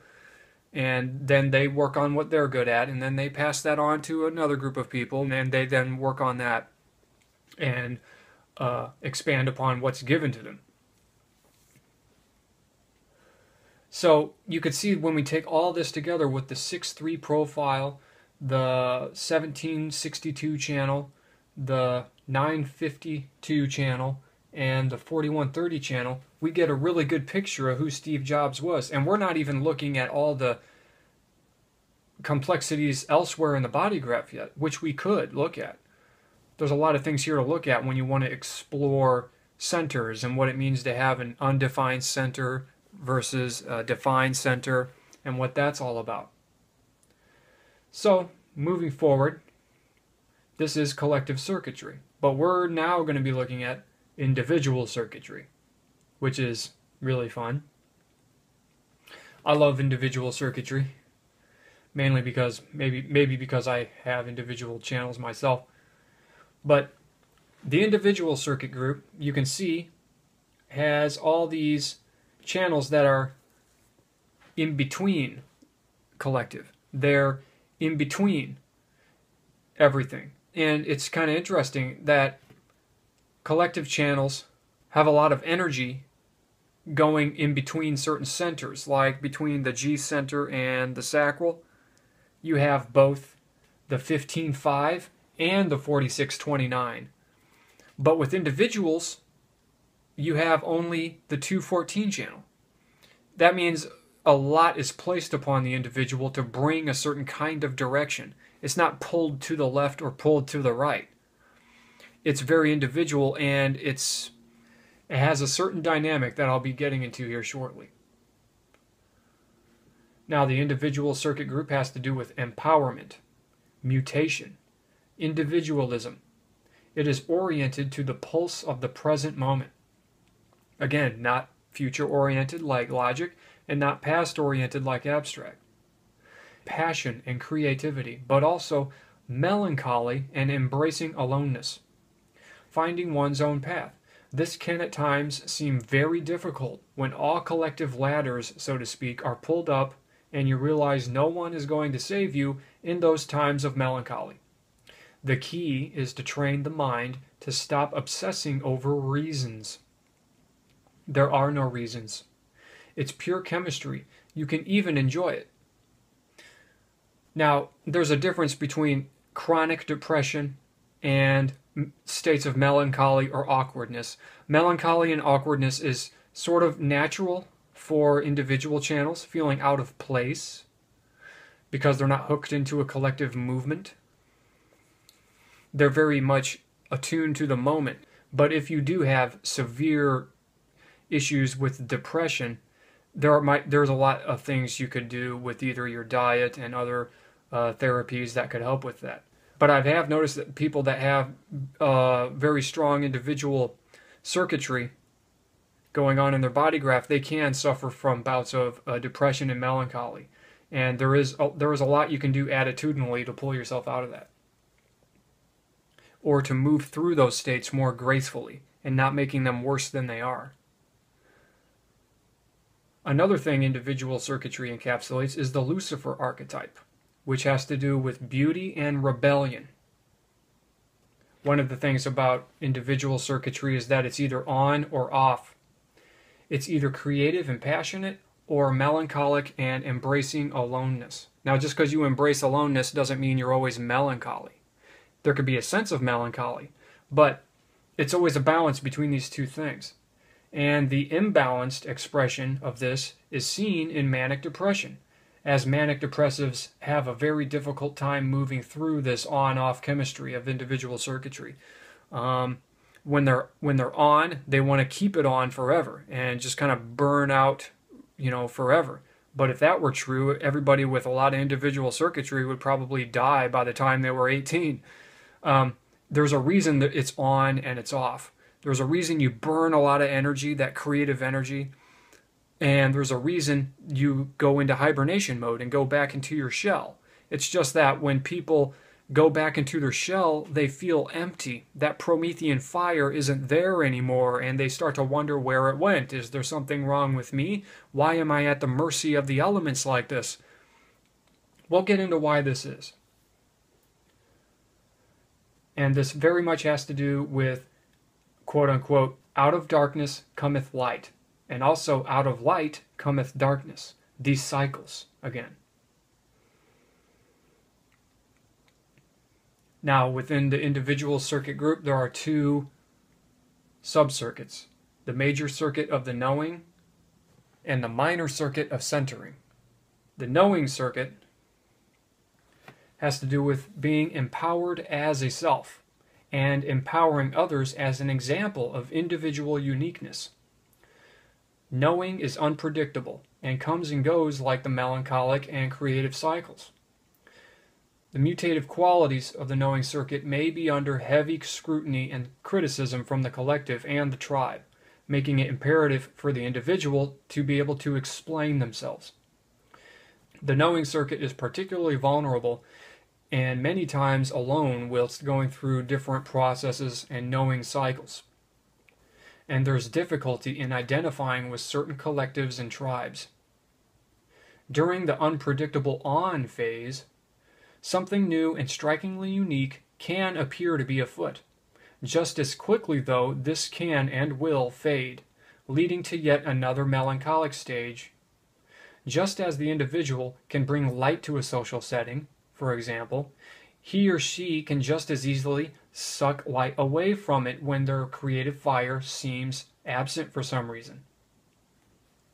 It's very much like a quote-unquote black hole of sorts. One cannot force the unpredictable creative force itself into existence, and attempting to do so only transforms the already existing melancholy and awkwardness into a highly frenetic and particularly disturbing form of melancholy and awkwardness, leading many times to depression. Now, the centering circuit, which has only two channels, has to do with empowering independence and self-reliance that's based on a true understanding of uncompromising self-love. The self is initiated into progressively deeper and deeper levels of authentic being, and then initiating others. You have the channel of initiation, which is the 2551 channel, but also the 1034 channel, which very much centers the self. It really has to do with exploring your own self very, very deeply and coming to be within your own behavioral self in a way that can sometimes exclude others, but when it's operating correctly, it could very much be an inspiration to others to want to explore further. The centering circuit has to do with surviving the forces, staying centered during the shocks of initiation. It is concerned with the mysticism and paradoxes of universal selfhood. Loving and honoring the self first before social conventions and conditioning. Maintaining correct convictions for the individual and focusing on them in such a way that brings great self-mastery. A kind of mastery that may empower even those with very strong tribal definitions where the community is put first in terms of love and service. So the centering circuit can greatly inspire people who maybe don't even identify very much with individual circuitry. It can very much take their awareness and center it into self-mastery. The individual's ideal world, where being a unique and authentic self isn't met with resistance from others. This is a big deal, especially for the 1034. Now again, when we look at the centering circuit, it's a really fascinating thing pops out at us. It is not connected to any of the three awareness centers. All the other circuit groups are connected to an awareness center, but this subcircuit, the centering circuit, is not. And there's a reason for this when we again look at the book of the law. Chapter 1, verse 44, "For pure will, unassuaged of purpose, delivered from the lust of result, is every way perfect." See? The will of the heart center, and it's pure will. It's not lusting for anything. It's not aware of itself. It's just perfect. It's perfect will. Some people have called the 1034 channel the Buddha channel of just being a self. It's just pure being. And the majesty of that pure being, of being in itself, it doesn't have an agenda, so to speak. It's just pure being. It's also important that when looking at individual circuitry, we should also look at the integration channel. Now, the integration channel has 4 channels in it that do not encompass the knowing circuit or the centering circuit. It seems a little complicated, but it's easy the more you get familiar with this. The 4 integration channels are the 1020 channel, the 1057 channel, the 3420 channel, and the 5734 channel. And again, the 1034 is part of the centering circuit, and the 5720 is part of the knowing circuit. So, integration channels have to do with self-empowerment and self-preservation. This is a kind of self-empowerment that isn't shared, you could say, isn't shared as much as either the knowing circuit or even the centering circuit. The integration channels are the backbone of the body graph and of individual circuitry, having to do with defense and survival. Again, very left-oriented, since it's all these integration channels are coming right out of the spleen, which is very much concerned with the immune system, separateness, things in particular. You are an individual, right? When you think of integration, you could think of integrity. Think of the integrity of your spine. If this integrity is compromised, the individual will feel very melancholic if his or her back is bending and breaking in monotonous patterns not of its own making, i.e., being hopelessly lodged within the mechanics and timing of collective circuitry, with seemingly little hope of escape.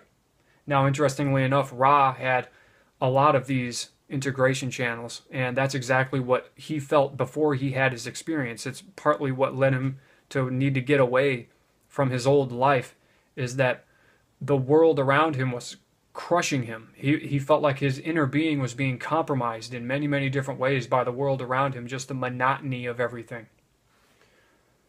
And, another example is compulsory sardine can state schools that look and feel more like prisons with each passing year. They don't honor the individual. From the definitive book of human design by Linda Bennell and Ra Uru Hu, quote, "The natural primal reflexes built into integration assure us that we can trust the life that lies within us when it is empowered by response, gate 34, guided by intuition, gate 57, directed by correct behavior, gate 10, and manifested in the now, gate 20. Integration is also connected to the immune system of the individual. The body may reject a transplant unless a person takes immunosuppressive pills. You can literally see the body rejecting foreign body parts if it is something like an arm, for example. The same applies psychologically and spiritually. Ideas and behavioral codes within cults and cultures can become like viruses, looking to replicate and root themselves within an individual system. People with integration circuitry very much feel these ideas, and they do feel like viruses. Not to mention being monotonously stuck in processes in the physical world that they might feel really out of tune with. For those with individual circuitry and integration channels, foreign ideas and concepts that are given with great certainty but that go against personal conviction are met with great resistance. Even for individuals with no individual channels, they may still have a very strong sense of self. The self is the most defensive thing we know of, and self-preservation goes far beyond the physical. Even ideas that are given with great certainty can feel like someone pointing a finger into your chest, especially if the word you is being used often and there is a sense of being interrogated about your ideas and what you think. Those without a strong sense of self may fall prey to cults and the status quo more easily as their immune systems have been compromised and virus-like ideas have replicated themselves within them. This is why occultists generally stick apart, and why, when they come together, there is usually a lot of infighting and tension that erupts out of nowhere. This has to do with the fact that occultists are usually very strong individuals with very strong individual immune systems. They don't need other people constantly telling them what's what. They rely primarily on themselves, which is exactly how they got to where they are in their understanding of things. So we have the individual circuit groups, and the individual circuit groups are connected to the heart center, which has to do with will, which leads to questions of free will. Do we have free will? Well, yes. The will is so free, in fact, that the mind cannot grab hold of it. Remember that the centering circuit is not touching an awareness center. The will, pure will, tears out of the individual in ways the mind cannot control or concoct ultimate reasons for. The problem of reason is the same as the problem of causation, the constant asking of why. Another quote from the Book of the Law in chapter 2, verse 27 through 31 reads, "There is great danger in me, for who doth not understand these runes shall make a great miss. He shall fall down into the pit called Because, and there he shall perish with the dogs of reason. Now a curse upon Because and his kin. May Because be accursed forever. If will stops and cries why, invoking Because, then will stops and does not. If power asks why, then is power weakness." Many people are familiar with the saying, "Thy will be done on earth as it is in heaven." Now this very much connects to individual circuitry, and we're going to really get into this right here. We have the first and the second hexagrams. The second hexagram is all yin feminine lines, and it's made up of 2 trigrams of earth, the earth trigram on the bottom and the earth trigram on top. The first hexagram is made up of all yang masculine lines, and is made up of 2 heaven trigrams, a heaven trigram on bottom and a heaven trigram on top. These 2 hexagrams are within the G center, which is the individual, you could say, center of the body graph. It has to do with individual direction and also collective direction when looking at the collective channels of the G center. But this collective direction is still radiating from the individual, the center of self. You could say the G center is a center of self-reference, you could say.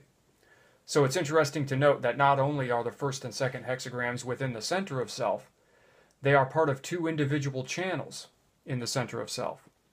The first hexagram stretching to the throat, the expressive, and the second hexagram stretching to the sacral, the life force. Now, the G center is the identity center of the body graph. The primary coding within it, with the first and second hexagrams being primary yang and primary yin, provide a template that is reflected throughout individual circuitry. In the sense of the shadow, this template has to do with the melancholic sense of dislocation inherent in individual circuitry. On the gift level, this template is an archetype of the great creativity and synchronistic orientation of the present moment. At the highest level, this encoding is about the beauty of uniqueness while simultaneously being in union with the whole, i.e., heaven and earth commingling. Now, these keynotes of the shadow, gift, and the highest level being the siddhi is something you can find in the Gene Keys knowledge, which I use very much in looking at the different kinds of awareness that moves through the body graph. Now, something to realize about the second hexagram is that it is called the magnetic monopole. It is the feminine polarity that holds everything together in union. And you could think of the on-off nature of individual circuitry in terms of these hexagrams as well, with the feminine yin hexagram being off and the masculine yang hexagram being on. And they both balance each other. It's not that one is bad and one is good, nothing like that. They both need each other to bring singular expression. Now, just as the mind can obsess over the melancholic phase, making it worse than it needs to be, the mind can also obsess over the creative and passionate phase, making it too frenetic. This imbalance always occurs when the mind obsesses on one state over the other, and is what actually leads to bipolar and manic depressive issues. It can. It's a part of it, I've found. There could be other issues with diet and history and traumas and things like this, but individual circuitry, I found, does play a part. In a desperate move to stave off the coming melancholy, the mind thinks it must up its activity, as if this will cure the coming downtime. But all it does is make it much worse when it does arrive, perpetuating the cycle of abnormally high highs and desperately low lows.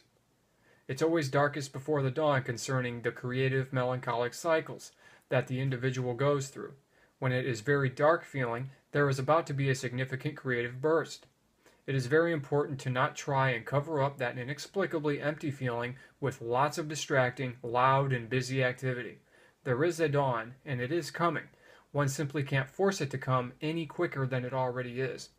Individuals get depressed as the social and collective mask falls more often for them than others, and the more mentally preoccupied one is with the maintenance of the social mask, what's expected of them, etc., the more difficult and deep the depression will be.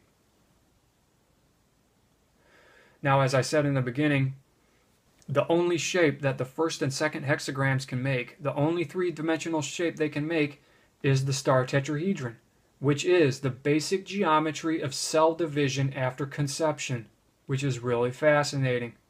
We have the sperm and the egg. We have that which seeks and that which is still and waiting and passive. And again, all 64 hexagrams of the I Ching put together create the 64 tetrahedron grid, which is what the basic geometry of the flower of life symbol is. Anybody that's familiar with the symbol of the flower of life. Now, we're going to be looking at tarot again to help us explain a few things. The moon card, which is the 18th card of the major arcana, which again is connected to Pisces, has to do with the seed and the egg coming together, or mingling in the same place. The waves of this card, interestingly enough, have to do with the potentialities of what could be when you have these two things coming together. You can see a mixture of the sperm and the blood within this card, which is why we have red waves and white waves. And you can also see the shape of a chalice. The Sun card, which is one card after the Moon, which is the 19th card of the major arcana, has to do with fertilization, the actual connecting, and the giving, the birth of new life, and the growth, and the innocence, and the shining forth and the moving forward of new life. Whereas, you know, Pisces and the Moon has to do with potentialities and possibilities. Remember from the quantum video? There's lots of potentialities and possibilities and probabilities. None of them have necessarily happened yet. They might be happening on the quantum level, but the way things happen on our level, you know, there's a lot of things that could happen. In the same way, you know, in the same way that Pisces and the Moon card can have to do with disease and miscarriages and things like this. Things can go wrong. But the Sun card immediately following it is that bursting forth of life, is the bursting forth of a new reality, the new reality that is finally actually stepped into, that awareness has fully come into. The Moon and the Sun also have to do with the two eyes of Horus, the left eye of Horus and the right eye of Horus.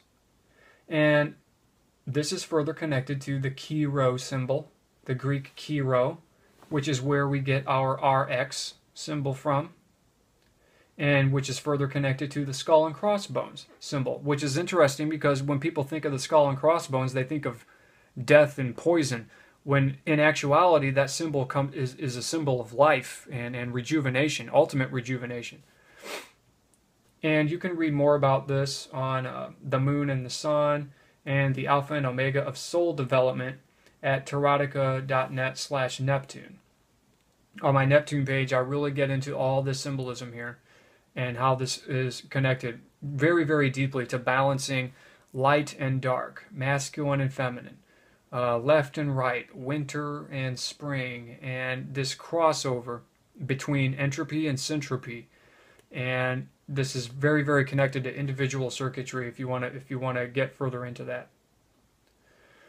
Now, there is this thing in human design about the mutation that's supposed to take place in the 3955 channel. And this mutation has to do with the individual coming into a wider spiritual reality.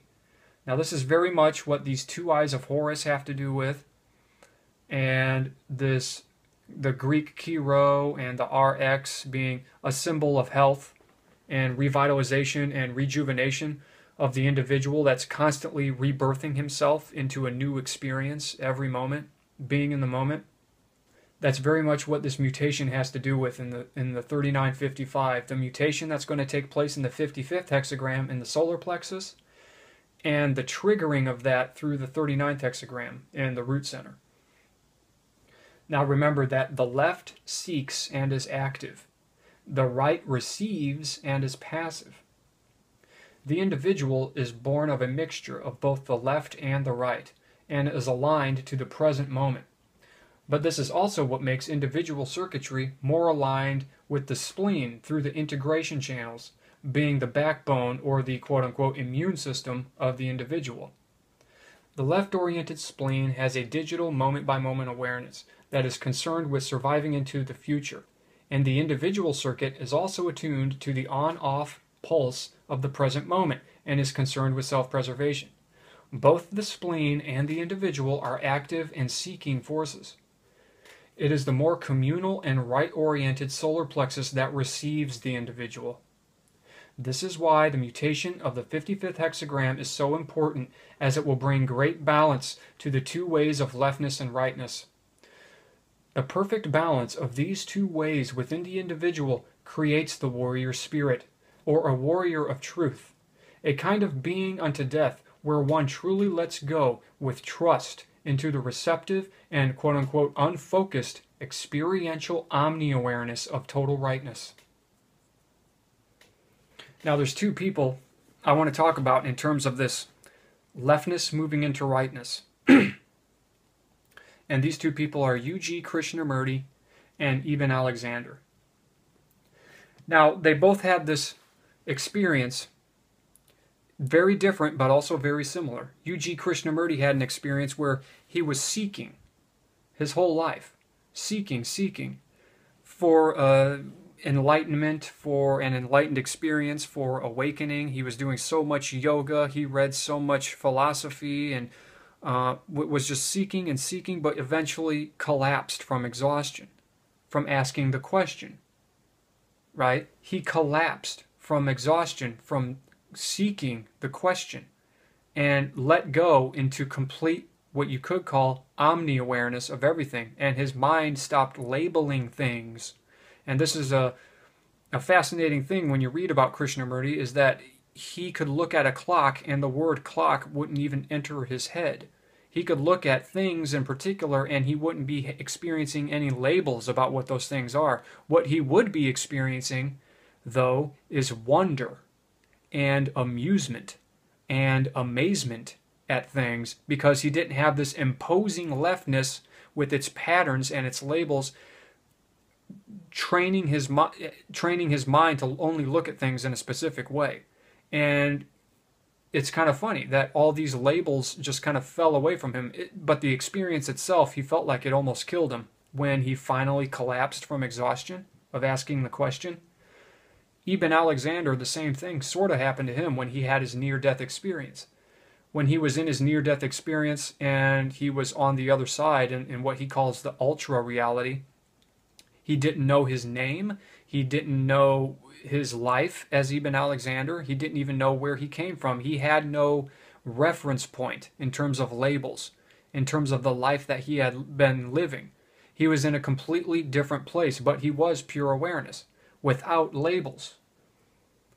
So in life, you could say that people are always looking out, right? Looking out and seeking in terms of this left-oriented way. And when you experience the world constantly like that, and it's constantly reinforced through things like schooling and the news and government and politics, how we're supposed to experience the world, outer vision, the outer vision of the third tone, and also the splenic reality, the splenic binary of me, not me, this, that. You know, we see it on the level of tone, but it's also on the level of the body graph. We structure our entire experience of the world in this way.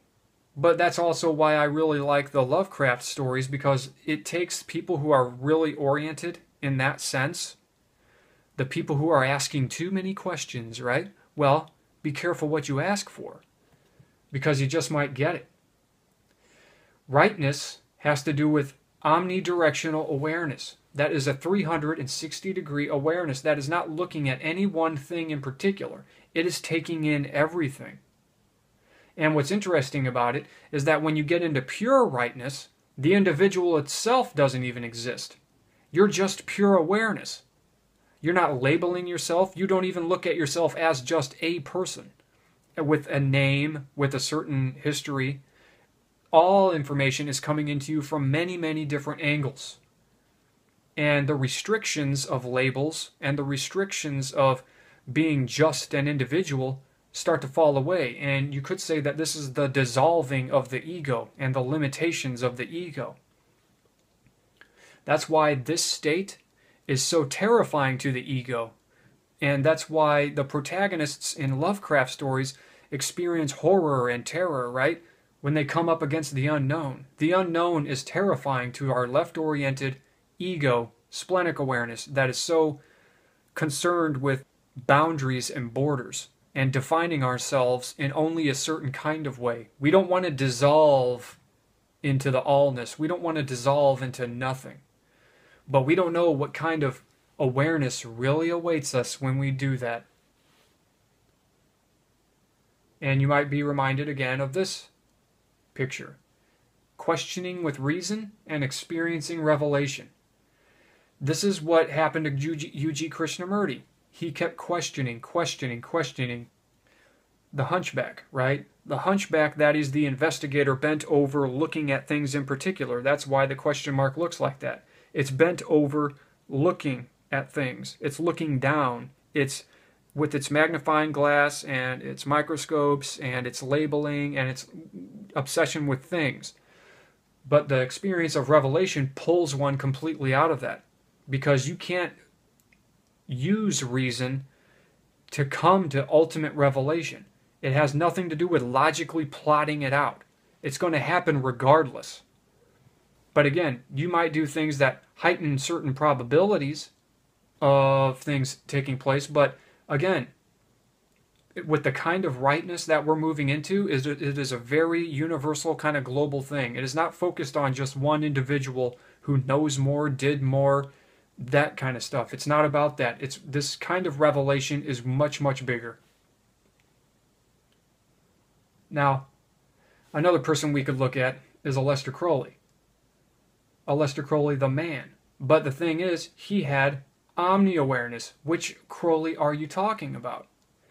He went through a lot of work to try and destroy his own ego, even though you could say he was an egomaniac. If you read the book The Eye in the Triangle by Israel Regardie, Crowley had a lot of his own issues, but he was also a genius in his own right, because he could master many different things without pouring his ego into any one of those things. And even if he did pour parts of his ego into those things, it was all about not being obsessed with the lust of result. Because the more you get obsessed with the results of what you're doing, that disconnects you from the work at hand. It disconnects you from what you're actually doing. And a tarot card you could say Crowley identified with quite a bit was the Five of Wands, having to do with thy will be done, the fifth line of the Lord's Prayer. Thy will be done. The great work and the will and do what thou wilt. It doesn't have to do with identifying yourself as just one thing or a thing in particular. This will is omnidirectional and can move into many different kinds of things. It's just that, being in the left-oriented world that we're in, there's a lot of issues. There's a lot of overarching social constraints and belief systems that are even in an individual's own head that they might grapple with and wrestle with. Was very much the case with Crowley, growing up in a very, very strict Christian household and experiencing beatings and extreme hypocrisy from his elders and things like this. This led in part to a lot of his rebellion against that. So again, when we look at tone, we have the splenic binary of the 1 and the 2, the ajna binary of the 3 and the 4, and the solar plexus binary of the 5 and the 6. Now remember that this dividing line between leftness and rightness has to do with sound and frequency and vibration. That's what holds everything together. But it's also the basis of mutation. Remember that individual circuitry is in the middle of all these centers. It connects the center of all these centers. And it's really simple. It's not like, say, between the G center and the sacral, it isn't the 515 and the 4629. It's very simple and concentrated within the 214.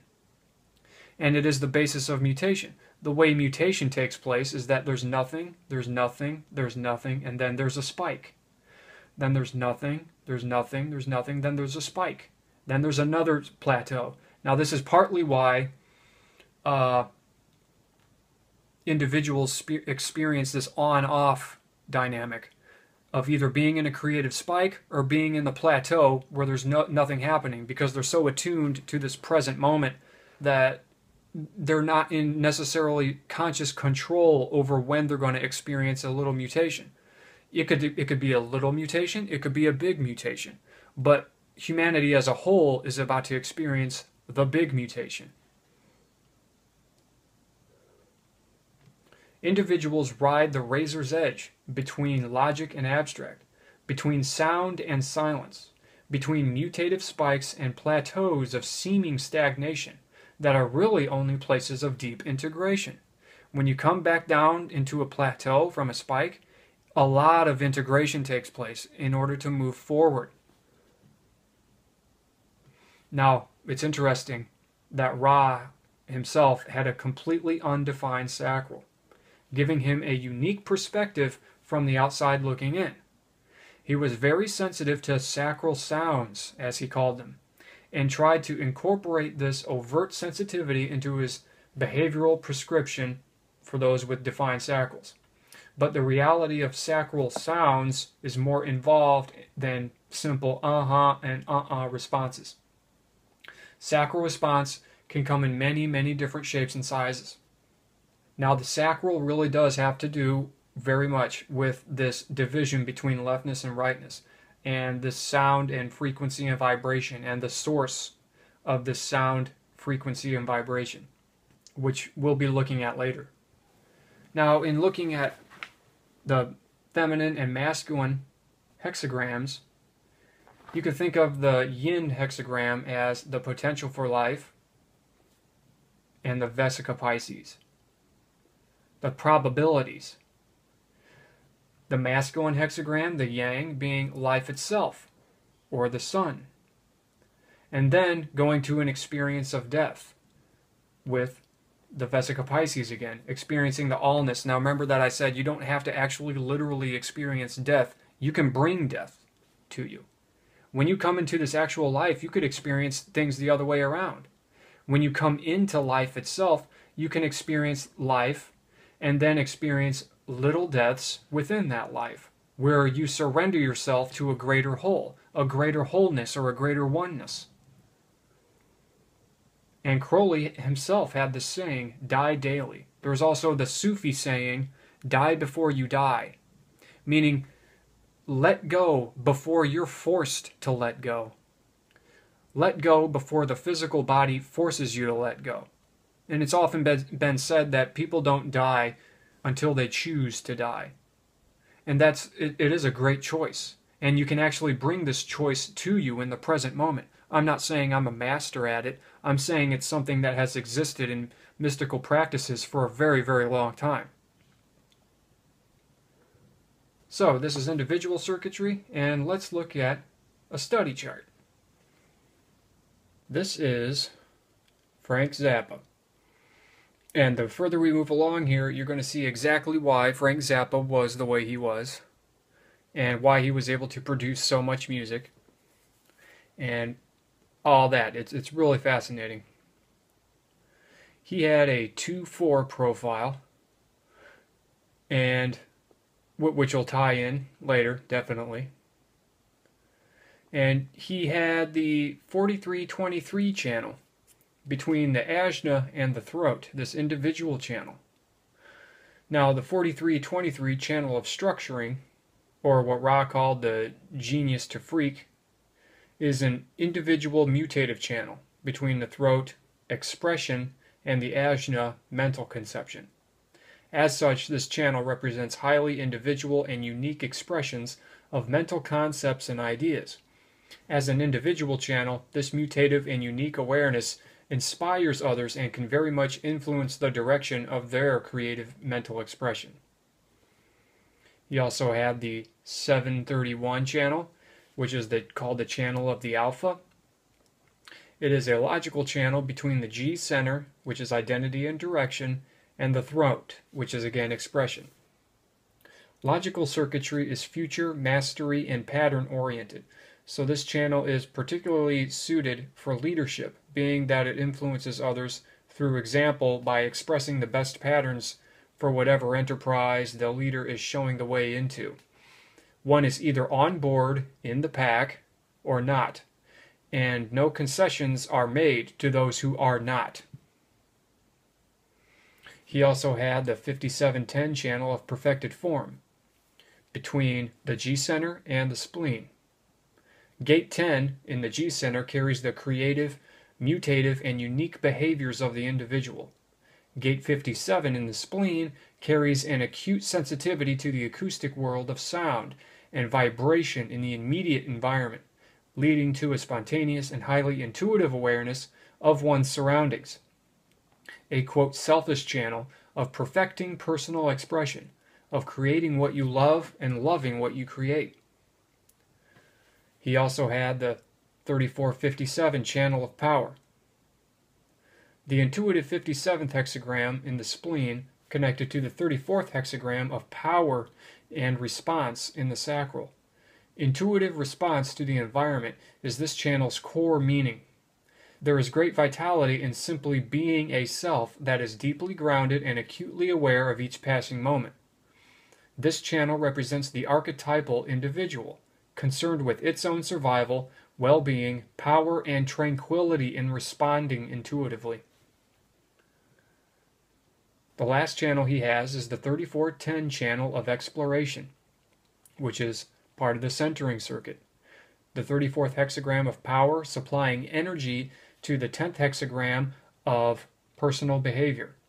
The love of self is too strong for the individual with this channel to compromise its deep convictions, behaviors, and, quote, how it does things, though it can very much influence the behaviors of others in terms of coaxing out their natural gifts and loving who they already are. Even those with strong tribal and collective circuitry may be empowered by the 3410's lifelong process of self-exploration and personal perfection. Although this need to explore new territory may rub off and inspire those who are in the vicinity of it, challenges may arise in group situations as the uncompromising individual must always stay true to him or herself. Now here's a video that will perfectly explain the way Frank Zappa went about everything, how much energy he had for work, how it is that he pumped out over 60 albums during his lifetime, which could have been 100 albums had he lived longer, due to how much material he had on the back burners and in the archives. And it also goes to explain things like the 731 channel of being a leader and an alpha, but also being kind of militaristic in how you run things. So sit back and enjoy this short little movie about how Frank Zappa did things. Well, it's not just that drugs kill you. It's that when you take them, they turn you into a type of person that I don't like to hang around with. I mean, people just, their personalities mutate, their value systems change, and generally, this is not a hard and fast rule all over the world, but it has been my observation that when Americans consume drugs, they are instantly transformed from regular, normal human beings into raging assholes. And I just don't like to be around them. The band rule is that you don't use drugs when you're on the road. What you do at home, that's your business. Yeah, it was just businessmen on a business trip. You had to like be really, really respectful, and to have the, we had to be respectful people, yes. He didn't use drugs, he didn't take advantage of anything, you know what I mean? I mean, his songs, sometimes they, like say the song Cocaine Decisions. A lot of people listen to that song and they just hear the word cocaine and they think it's about cocaine. It's about everything that happens to you if you do that shit. You know, Frank liked to have fun, but he didn't like to break the law. Chop a line now. The thing about Frank is he was always writing. You'd be on the plane, he was writing. At the coffee shop, at the hotel, he was writing. On the way in the limo to a gig, he was writing. Backstage, he was writing. He'd be having a cup of coffee somewhere, and he's writing. I mean, always working out the details of his art. This is the highest form of compulsion I have ever observed in my life. I marveled at how he could keep up. You know what I mean? He'd be up like 36, 40 hours and still pumping, you know? And, you know, like he'd say, go home and get... I remember when we were recording Shake Your Booty. It was down here in Santa Monica at the Village Recorders. And he says, I want you back here in 5 hours. I said, Frank, we've been working for almost 40 hours, man. I need 8 hours sleep. He says, you'll be back here in 4 hours. So it takes me an hour to drive from here to Los Feliz, where I'm living, and an hour back, which meant I would have 2 hours of sleep. I just went to the beach. I got something to eat. I laid down on the sand. I wake up from the sand, and I'm saying, oh, my God, I'm completely sunburned. And I went back to the studio, and I was itching and scratching. I got rest, but, I mean, he was right. He stayed. He didn't go back home. He just stayed. He'd be up 2, 3 days sometimes, man. Well, I have been in you, baby. You have been in me. My relaxation is my work. I don't make any distinction. I enjoy what I'm doing. I like what I do. I just keep doing it until I fall asleep. I'm going in you again. Where in you again? In you again. I'm going in you again. He was a very private man. There's no doubt in my mind that he wanted to keep part of him very dark and very personal and very insulated.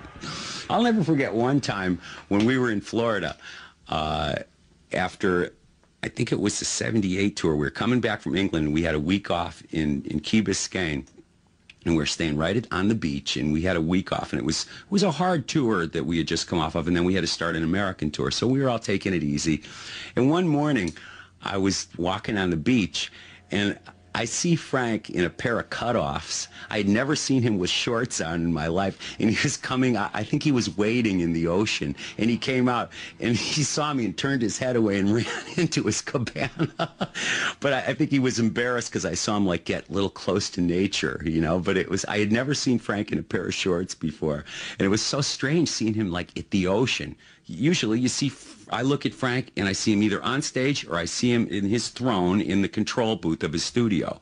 You know, I don't think of him in terms of like outside. You know, he was such a science man. Now that's really interesting.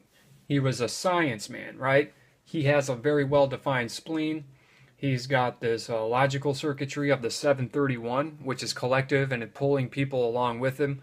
It's an alpha channel, meaning he has the pattern, he's showing the way forward, and you're either part of that pattern or you're not. Now, some people, ex-band members, thought that he was a little too militaristic. It was really, really difficult working with him. But the thing is, if you had the chops and you had the ability, it was very, very rewarding. He said that, you know, being in his band is only second to being in the Marines, really. And when you look at that militaristic 731 channel, that channel of the Alpha leading the way forward, you know, we get a lot of information as to why he was the way he was. Also with the 4323, that channel that can just take dog dirt. Ra said people could take dog dirt and turn it into gold, this channel, which is really fascinating because that's what he was doing. When he would find people and kind of coax out talents that they didn't know they had. They're like George Duke, for example. He always tells the story. He always told the story. George Duke, he died recently, but he always told the story about how Frank got him to play the keys differently. He would always try to coax him into either singing or playing different kinds of music on the piano or the keyboard or using a synthesizer, but George was always against it. But Frank kept pushing him and leaving things on his piano and on his keyboards like, hey, I'm just going to leave the synthesizer here, just mess with it whenever you want, whenever you can. But through this process of kind of breaking his barriers down, Frank really got George to express himself in ways that he didn't think was in him, you know, and Frank really got it out. You could say that he got it out through that 3410 channel of empowering people to explore themselves and to explore different things that they may have going on, right? And Frank, he also had that 2-4 profile, the second line personality, which is really private and kind of it's kind of hermetic. But he also has the fourth line unconscious, which is very social and very sociable and transpersonal. So, you know, you take this together, he was very good with people, but he was also very private at the same time. It's the same thing with these individual channels that he has, with the 4323 channel and also the 1034 channel. But even the two integration channels that he has with the 1057 and the 3457, that's like really powerful stuff coming out of the spleen and out of the sacral and getting straight to his behavior in the G center, which is informing everything else in his body graph because he has what's called a single definition. All of these channels and all these centers are connected. There's no break. They're all connected together. You can follow all the channels to each center, and there is no area that needs to be bridged. Say, for example, if he had the 4130 channel that Steve Jobs had, then you would have what's called a split definition because these two definitions are not connected. They're almost like they're two little islands of awareness. But other people could come into his aura and maybe bridge these centers through their own aura. But when you have a single definition like Frank had, it's as if you're very self-contained. You don't need other people or certain other circumstances so much. Now, I'm not saying that if you have a split definition or a triple definition or even a quadruple definition that you need other people always. You can be, you know, self-contained in your own way. It's just that when you're a single definition, you are really, really self-contained. In moving forward, we're going to look at another quite individual chart here. And this is Trent Reznor of the infamous band 9 Inch Nails.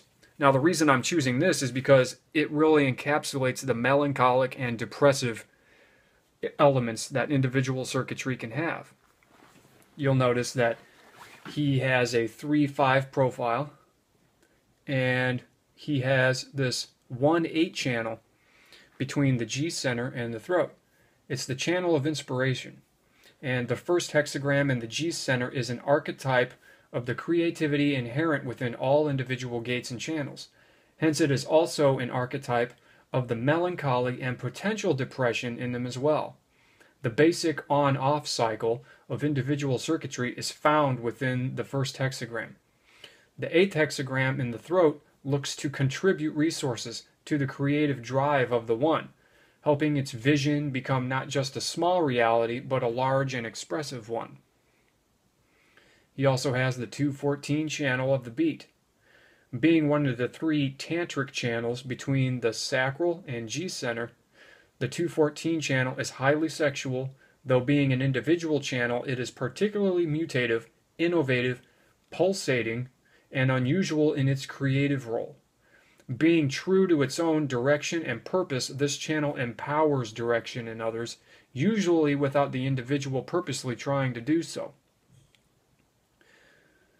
He has the 3740 channel of community. This channel is about deals and contracts, but these contracts are signed in blood, not ink. In other words, deep bonds to a tribe are needed for those carrying this channel.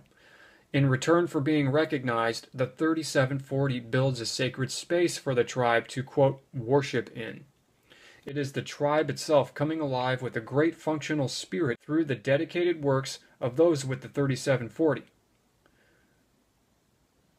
And that's really something to think about when you think about the fact that Trent has these individual channels of the 214 and the 18, but it's a split definition from the 4037.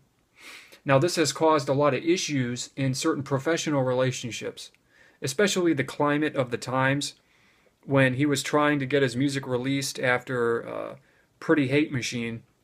He had record label people trying to get him to change his art and to smooth things out because it was just too depressive and angry. And that's what led to a lot of frustration when he wrote the album Broken, which came after Pretty Hate Machine. It came out in like 1991, I think. And that album is so angry that you wonder if he's singing about himself or if he's singing about actual relationships outside of himself. Well, the thing is, it's both. If you listen to a song like Last, that's a very, very intense song about some kind of relationship, and you wonder if it's all about him, how he's feeling on the inside, or if this is an actual relationship with somebody he's having on the outside. The possible depressive nature of the 214 and the 18, feeling disconnected from certain tribal influences with the 4037, can lead to some difficult relationships. These bonds that he makes with people have to be very strong. And if those bonds get broken, then it might feel like his heart is, like in the beginning of the video for his song Closer, you see this heart that's beating. And it's interesting because it's like, there's really interesting symbolic stuff throughout all his music that really tells the story of his actual bodygraph. Say for example, if we were to look at open centers, you look at the fact that he has a completely open spleen. Now, having a completely open spleen could have a lot to do with security issues and feeling like you might not have something to hold on to help keep you secure. And that's what a lot of his songs have to do with as well. In certain of his videos, you can see that he does this thing where it looks like he's shivering. He feels like he's cold. There isn't something to hang on to. Lots of lyrical content that has to do with things slipping away. Things keep slipping away. He can't hold on to certain kinds of security, but he's always looking for more security. Now, this is great creative expression. Like, if you're going through an existential crisis like this and you have a creative outlet for it, that's great to just get it out and to really explore this stuff.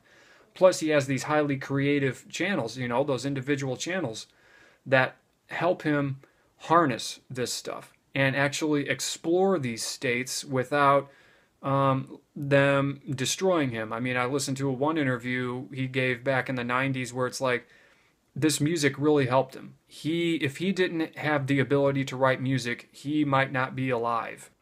And another real interesting thing about Trent's chart here is that when you look at the name of his band that he came up with, 9 Inch Nails, he said he got that from apparently how the nails used to crucify Jesus were 9 inches long. And that's real funny because he has a third line personality, which is the martyr, always feeling like you're being crucified upon things, that you're not in control of certain outcomes and always having things quote unquote go wrong. With one of the themes is bonds made and broken. Now, how do you think that would feel to someone who has this 4037 channel of community and is experiencing certain depressive elements with these two individual channels? And on top of that, there being a split definition between them. Those bonds made and broken is that theme of bonds made and broken is probably really intense feeling. Probably too intense. Very powerful interpersonal relationships. And and him exploring these themes of very deep relationships that then crumble and seem to slip away and mutate, where very, very deep stuff. So some people, it's obviously not their cup of tea. It's really aggressive music, exploring themes of depression, and like looking at an album like Downward Spiral, for goodness sake, like it's really a theme of going on a downward spiral. But there are really deep explorations of different emotional states and bonds between people, how those bonds can be broken. Really fascinating stuff there. So that is individual circuitry. Now we're going to look at tribal circuitry. And tribal circuitry is made up of two circuits: the defense circuit, which is a minor circuit, and the ego circuit. And the keynotes of the tribal circuit group are support, also the bargain, meaning all parties give something, hence all parties receive something. The bargain may either be communal and right-oriented in nature, as with the 4037 channel, which is more emotional, spiritual, and familial exchanges, solid barters and deals based on warmth and love and recognition and respect. Kind of a you scratch my back, I scratch yours thing. Or it could be capitalist and left-oriented in nature, as with the 4426 channel, where transactions are less emotional and spiritual, warm and familial, but more logical and focused on the physical improvement of the, quote, extended tribe, unquote. Quote, I'll sell you this great thing that I can tell you obviously need for a certain amount of money, which will help secure future production and improvement of said great thing. The three splenic tribal channels of the 4426, the 2750, and the 5432 are concerned with outward projection, navigation, survival, and maturation of the tribe in the world on a utilitarian level. Whereas the three solar plexus tribal channels, being the 3740, the 596, and the 1949, are concerned more with inward belonging, recognition, and acceptance in the tribe, and the maintenance of the strong emotional and spiritual bonds that hold the tribe together. Now first we're going to look at the minor circuit of the tribal circuit group, which is the defense circuit. And this is very much concerned with reproduction, being the 59.6 channel of intimacy, and taking care of what is produced, the 2750 channel of preservation. So here we have generation and nurturing, the creation of life and the preservation of that life. The defense circuit acts as the cradle of the bodygraph, where the continuation and care for human life is assured. The creation and preservation theme of this circuit isn't always about human life, though that is the main function of it. It may also have to do with birthing new endeavors, 59.6, and ensuring their survival in the world, 27.50.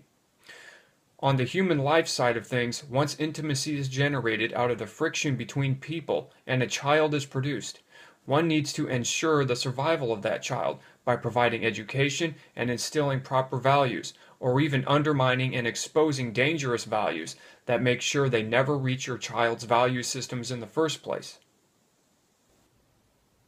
So just keep in mind, again, that the splenic reality is outer-oriented. The solar plexus reality is inner-oriented. We can see this on the tonal level as well. When you look at leftness and rightness with the ajna, the kinds of vision we have, The third tone is outer vision. The fourth tone is inner vision. And the spleen is very much outer oriented, being in the world of things. And the solar plexus is inner world, where there is an all-inclusiveness. And it's also very spiritual as well, seeing the union between things and sensing the union between things. In looking at the ego circuit surrounds the defense circuit like a protective and nurturing shell that is concerned with supplying the material needs of the community, which is very important for the generative defense circuit to be able to draw from.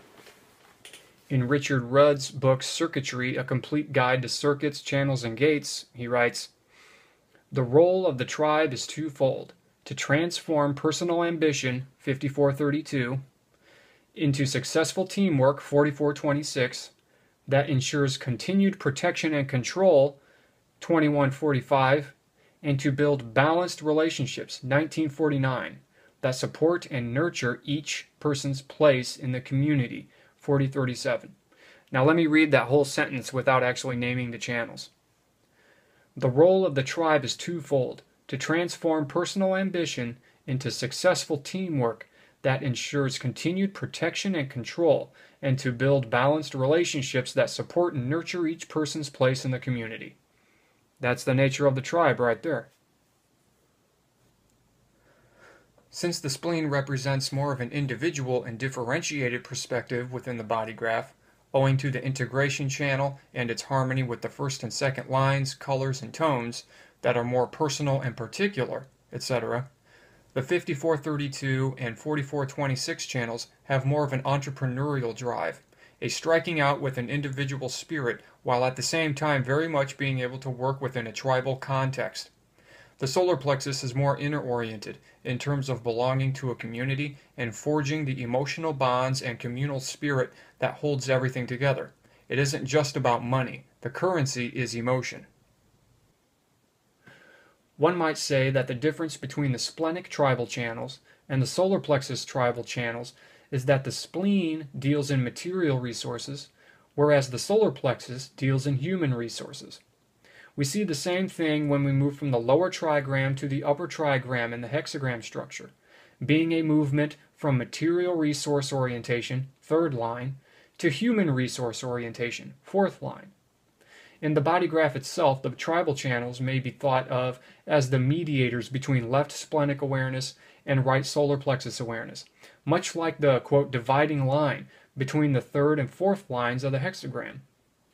This is also leftness and rightness at the tonal level, but also representing the bridges connecting these two awareness centers, with the key bridge being the heart center.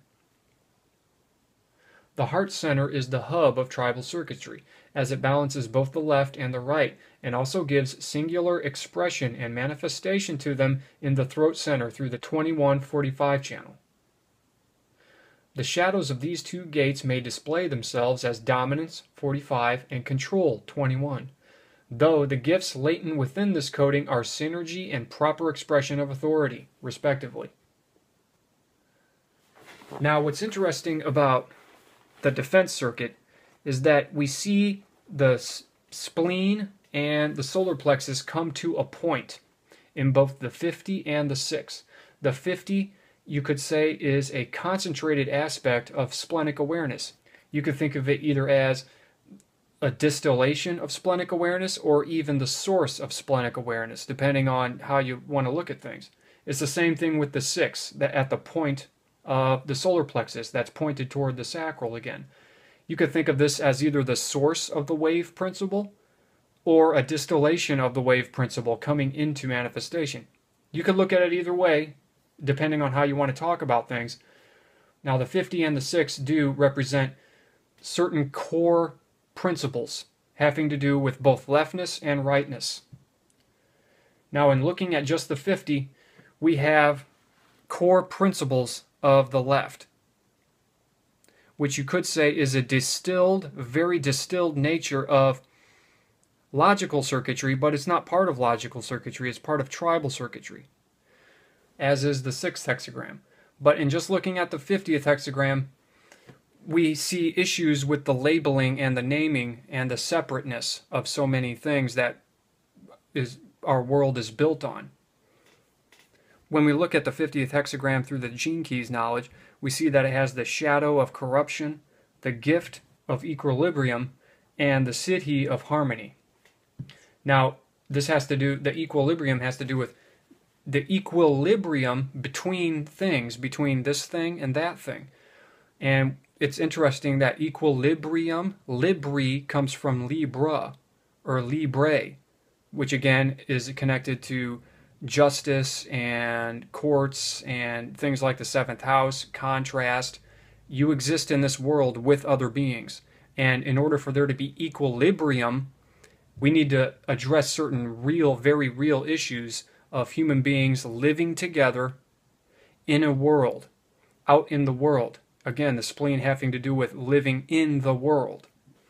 And I highly recommend going and seeing the movie Equilibrium. That's about a future where human emotion has been deemed a disease, and they've eradicated human emotion, which is really fascinating when you look at the body graph here and how things are split into leftness and rightness. They're creating these stories about a future that is imbalanced and unintegrated. What would an imbalanced and unintegrated future look like if things keep going as they are with this very, very imbalanced leftness? But there's issues in terms of labeling with leftness. Some people might be familiar with Thoth, who is the scribe of the gods for the Egyptians. And when we look in tarot, for example, at the magician card, we see a lot of things having to do with Thoth, which is very connected to the mind and record keeping. It's very connected to language and labeling and being able to see things properly. It is said that Thoth taught the Egyptians everything about magic and astrology and astronomy and the sciences and all this kind of thing. The same could very much be said of the archetype of the magician, which has Hermes or Prometheus pictured on it, who took fire from the gods and gave it to man. It has to do with the fire in the minds of men, being able to use our intellect. And the number of the magician card is 1, with its ruling planet being Mercury. Now, Mercury does rule certain mental signs like, Gemini, and Mercury is the closest planet to the sun, which means it's always ahead of the game. It's always busy thinking, you could say, but it also can be very deceptive, because with the ability to label comes the ability to deceive. With the ability to use language in the way that we do comes the ability to not only deceive others, but to deeply deceive yourself, which is where the trickster element of the magician and all these trickster gods come from, like Hermes or Prometheus or Ishu. And Ra talked about this a lot in his Decoding the Lines of the Hexagram PDF when he's talking about the third tone, outer vision, which is why truth is so important. We also see the Ape of Thoth in this card. Now again, the 50th hexagram has to do with values, principles, precision in record, word, measurement, and science, education, books, and computers. When you think of the 50th hexagram, shadow of corruption, the way Richard Rudd described it in the Gene Keys, it's like how you can have corrupted files in a computer. You have all this information, but information can also be corrupted. You can also have a corrupt court, right? You could have duplicity in court. You could have corruption in government, which is also a big part of the 50th hexagram, being a condensed, concentrated version of all things splenic, in wanting to take care of people. It is very tribal in that sense, but there's an issue in keeping an eye on people, right? The 50th hexagram also has to do with careful judgment. Now, everything I'm saying here is also very much connected to Thoth and Mercury and the magician card and all this very mental stuff and using our minds. But the thing is, you have to be careful with how you use your mind. Careful judgment. Here we see a scene that's called the weighing of the heart after death. We see Anubis weighing the heart of the recently deceased against a feather to see if the heart is heavier than truth.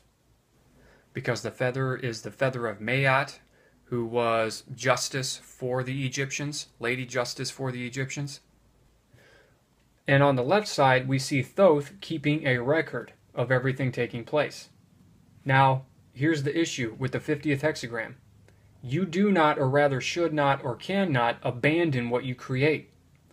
But there's a difference between not abandoning something and having a camera shoved up its backside, following its every move and judging its every action, which is only a distorted third tone interpretation of this core principle that is beyond mind. Okay? This 50th hexagram is concentrated splenic aspects, but there's way too much going on in the left-oriented world in wanting to name, label things, keep tabs on everything, track everything, and right now we're just in a very exaggerated aspect of that in our world. But the core principles of it are sound. There are sound core principles in what all of this has to do with. Like with precision in record, word, measurement, and science. There is nothing wrong with being precise. Like the precision of the 62nd hexagram in the throat of the 1762 channel. All of this is very important. It's being expressed in different ways, and when it's expressed through this tribal sense of the 50th hexagram of the human being coming into the game, like the actual how we're going to take care of the human being itself, there are certain issues with that when it comes to labeling. Now again, we're going to go back and look at this slide, and you can think of the third and the fourth tone as being left brain and right brain. I would recommend a book, The Origin of Consciousness and the Breakdown of the Bicameral Mind by Julian Jaynes. And I would also recommend a book called The Daemon by Anthony Peake that I already mentioned in the beginning. Now remember what I said about there being left beingness and right beingness. We do have left and right brain, but the principles of leftness and rightness go beyond just the mind. The mind is what we use to see. That's what's fascinating about the third and the fourth tone, having this division right down the middle of it that allows us to see both the left and the right. But being at the pinnacle of leftness that we are with the third tone, we can see the arrogance of this quote-unquote all-seeing eye that sees with its outer vision, that sees the world, kind of the physical splenic world that it's in, and sees all these things and just like a computer thinks that it can be some kind of god over this mainframe. Now on the left we have beings, and on the right we have the being, which you could think of as the being. Now we could change this to things and no thing in particular. Leftness being concerned with things and rightness being concerned with no thing in particular, experiences. And when we go back to here, what do we find? We find that we're very much looking at things in particular. It's very much concerned with things identified. Now, what is the thing identified? The word resident comes from Latin, resi meaning thing, and ident meaning identified. So what is the thing identified? You are the thing identified. Now, there is an issue with this. I mean, with the way governments have treated Western governments especially, but also Eastern governments, and the way governments in general treat their people, quote unquote, their people, as things. They are a thing identified. Now, this can be useful in, again, record keeping, being precise in record keeping. It can be useful in court situations where careful judgments need to be made and all that kind of thing. But again, there is an issue in the oversaturation of our left-oriented world to label things, and people are so stuck on these labels and hung up on the surface level of things that they are not recognizing the deeper being within people. Everything is so on the surface that these labels are starting to fall apart and they're starting to cause us serious issues.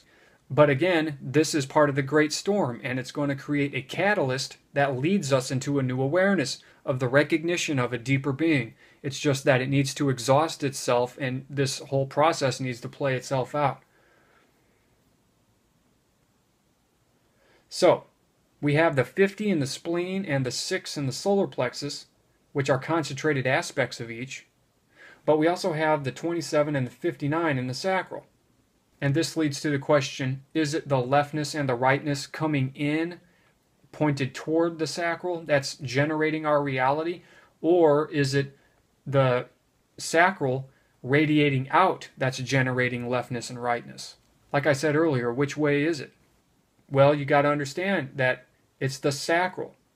The sacral generates experience on this plane. It generates both the logical particle function and abstract wave function. With the 59-6 being inner-oriented, generating new life and potentiality, and the 50-27 being outer-oriented, taking care of that which is generated within the world, this in-out dynamic of course has a sexual connotation, which is why the sacral represents the generation of the life force itself. It is sexual in that it both radiates these functions away from it and attracts them to itself at the same time, making the sacral aura open and enveloping. So you could say that it's both. You could say that it's pulling these principles toward itself and also radiating them out. And again, we see this on the tonal level with the sound of the fifth tone, and how the fifth tone is connected to this dividing line between the leftness and the rightness. Now again, sacral sounds go beyond audible hearing as the generator of leftness and rightness embodies all frequencies and vibrations. It's the bridge between the left and the right, and also the creator of them. Now, we're going to look at another sample chart here, which is Jordan Maxwell. Now, Jordan Maxwell is a researcher who's been looking into many subjects for a long time, usually of a religious matter, but also government matters, occult matters. He's very fascinated by the occult and has uncovered many things for people. Some people have called him the grandfather of conspiracy research. And he's had many amazing experiences in his life, which could also be shown in his bodygraph here. Jordan Maxwell has a 4-6 profile. And the first channel we're going to look at is the 214 channel, the same channel that Trent Reznor had, which is the channel of the beat. Another name for this channel is the Keeper of Keys, meaning it holds keys to different directions energy can move in the world. It can greatly inspire direction in others by being the living example and being true to itself and its own process. People who come into contact with an aura that has this channel may feel that their direction in life is being affected. Jordan also has the 952 channel of concentration that Steve Jobs had. This channel is the root of all logical circuitry. It condenses awareness into a focused point of stillness, leading to great determination to stay with one thing at a time until a given task is completed satisfactorily. He has the 5818 channel of judgment between the spleen and the root. The shadows of this channel are dissatisfaction, 58, and judgment, 18. The gifts, though, are vitality and integrity, respectively. There can seem to be a fine line between the gift and the shadow, though within the patterns of the shadow, the gift actually lay hidden. What may seem like harsh judgments and appraisals are in fact the same patterns one finds in the care to end unnecessary suffering and for humanity to live joyfully upon the earth without interruption. He has the 2750, which we just talked about, the channel of preservation. One of the two channels that make up the defense circuit. Whereas the 59-6 is concerned with inner world production and protection of life, feminine reproduction, the 2750 is concerned with outer world preservation of that life. And whereas the 59-6 takes down boundaries between people, leading to sexual friction and the creation of new life, the 2750 in essence creates boundaries in order to protect and guide that life in the world. This has to do with things like education, housing, clothing, etc., which are all physical splenic needs. But it also concerns values, which values to hold and which values to discard or even undermine in order to stop them from reaching and affecting the tribe. Now, this is very much a role that Jordan played. He was very concerned about the direction the world was moving in. And his cross is very fascinating when you look at his personalities on Earth and his designs on Earth. They actually form channels. With the 5852 and the 1817, you'll see that this cross has built into it a channel of the 1858 channel. Now this creates an interesting genetic continuity, I think. There are a few other crosses that have this about them that actually have a channel built into them. But you know, you look at Jordan's bodygraph and you see that he's also a single definition with the 952 channel that can really focus, and he has focused his attention for so long and has read so much and is so educated in certain areas that it's just amazing the amount of work he has produced in this life. And yes, like the Keeper of Keys, the 214, he has given people so many keys to understanding in so many different subjects as well, whether it's law, whether it's government, whether it's the occult, whether it's theocracy and religion and all these kinds of things. He's really given people the ability to see certain forces at work. But again, like with the 5027 and the 1858 working together, some people have complained that he might seem too harsh in his judgments. But you got to understand that there's reasons he's talking about things in a certain way. There's reasons why he seems harsh. And I'll just go ahead and play a short little video here that somebody made as a tribute to Jordan Maxwell and his lifelong work. So enjoy.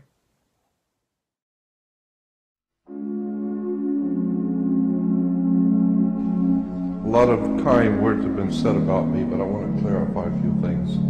I'm not the world's foremost authority on anything. I never have been, I'm not now, nor will I ever be. I'm too smart for that. You may be a wonderful person, you may be very sincere, you may have done wonderful things, you break the law, and what goes around comes around. Consequently, it's all money. It's all manipulation and exploitation coming out of Phoenicia, Canaan. It goes back to the old Sumerian, Babylonian systems of words and terms and symbols and emblems that have been used to manipulate the whole human race. Because our masters don't give a damn about you or your family or your destiny with God. All they care about is what they have always cared about, and that's controlling the whole damn world. The church in America, unfortunately in the rest of the world, is organized crime. At its highest levels, it is high politics, major money. And anytime you've got major money and profound effect on that masses of people, you've got to know you have organized crime. To help me, and this one teacher said that if you can tell an audience something about God so that the whole audience can understand it, then that will prove conclusively that you don't know anything. Because any pea-sized, ignorant, ill-informed, unread brain like yours cannot represent the divine presence in the universe. We do not know the hand of God. I'm ashamed of this country, and I'm ashamed of the people who call themselves Americans, who drive around with a damn silly-ass flag on their car and not even realize that's not an American flag. You can bet your bottom dollar that the religious institutions of this world are at the bottom of the dirt. The religious institutions in this world are put there by the same people who gave you your government, your corrupt education. The Knights Templars who set up your international banking cartels in the 12th, 13th, and 14th century are the same people that gave you educational institutions, colleges. And consequently, the world is filled with violence, bloodshed, or disorder. Good people are dying. There are children who are starving. Our world is in trouble. And people are calling out to God for protection. People are calling out to God to help our nation and never realizing for one moment that the divine presence in the universe not listening. Why? Because you have your own concepts of whatever you think is true, whatever you believe to be true, but you have never confronted the real truth.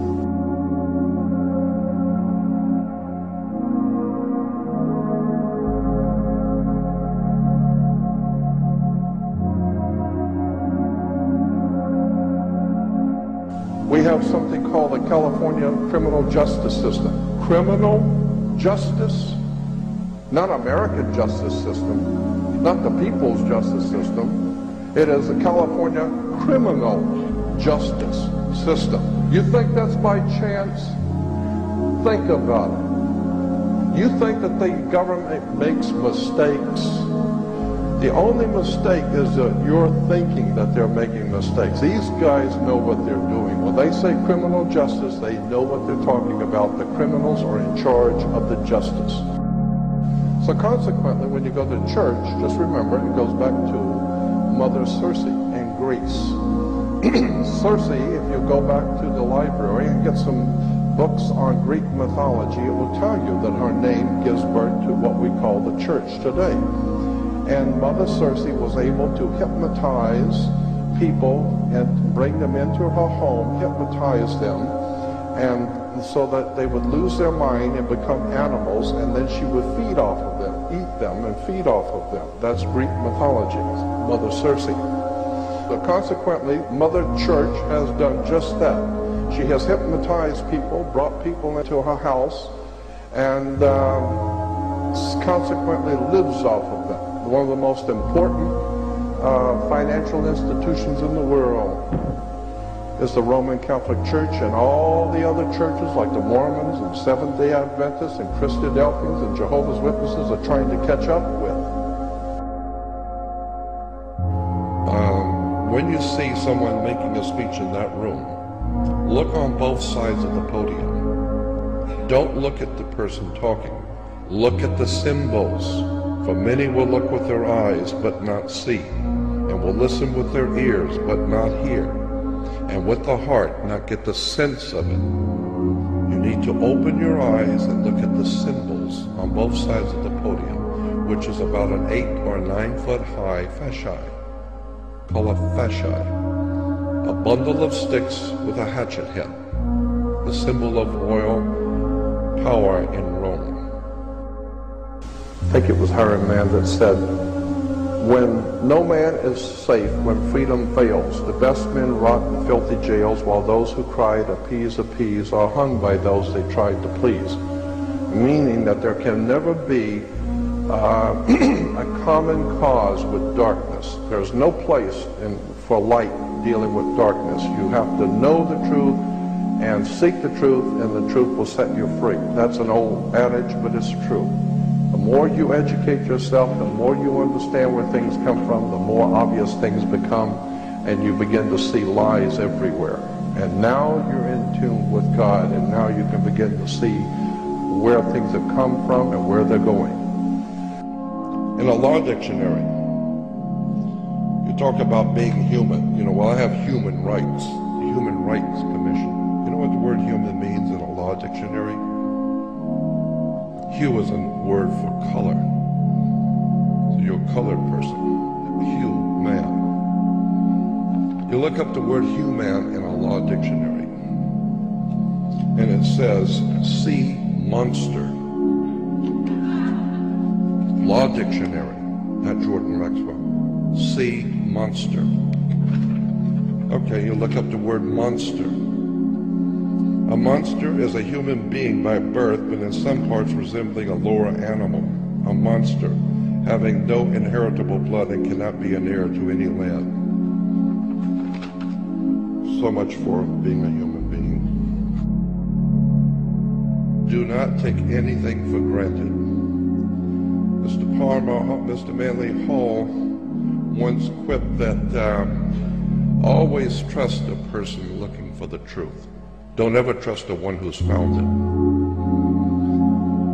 it. Because the universe is not only stranger than you imagine, it's stranger than you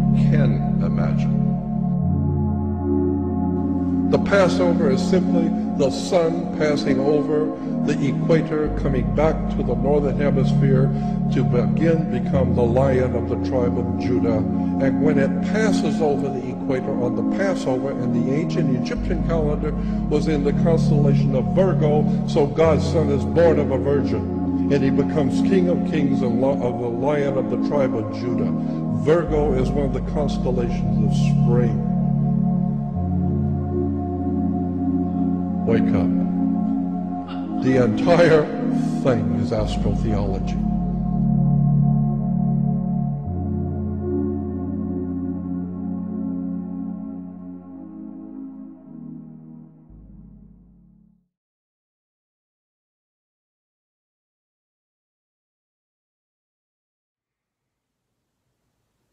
Thank you for watching.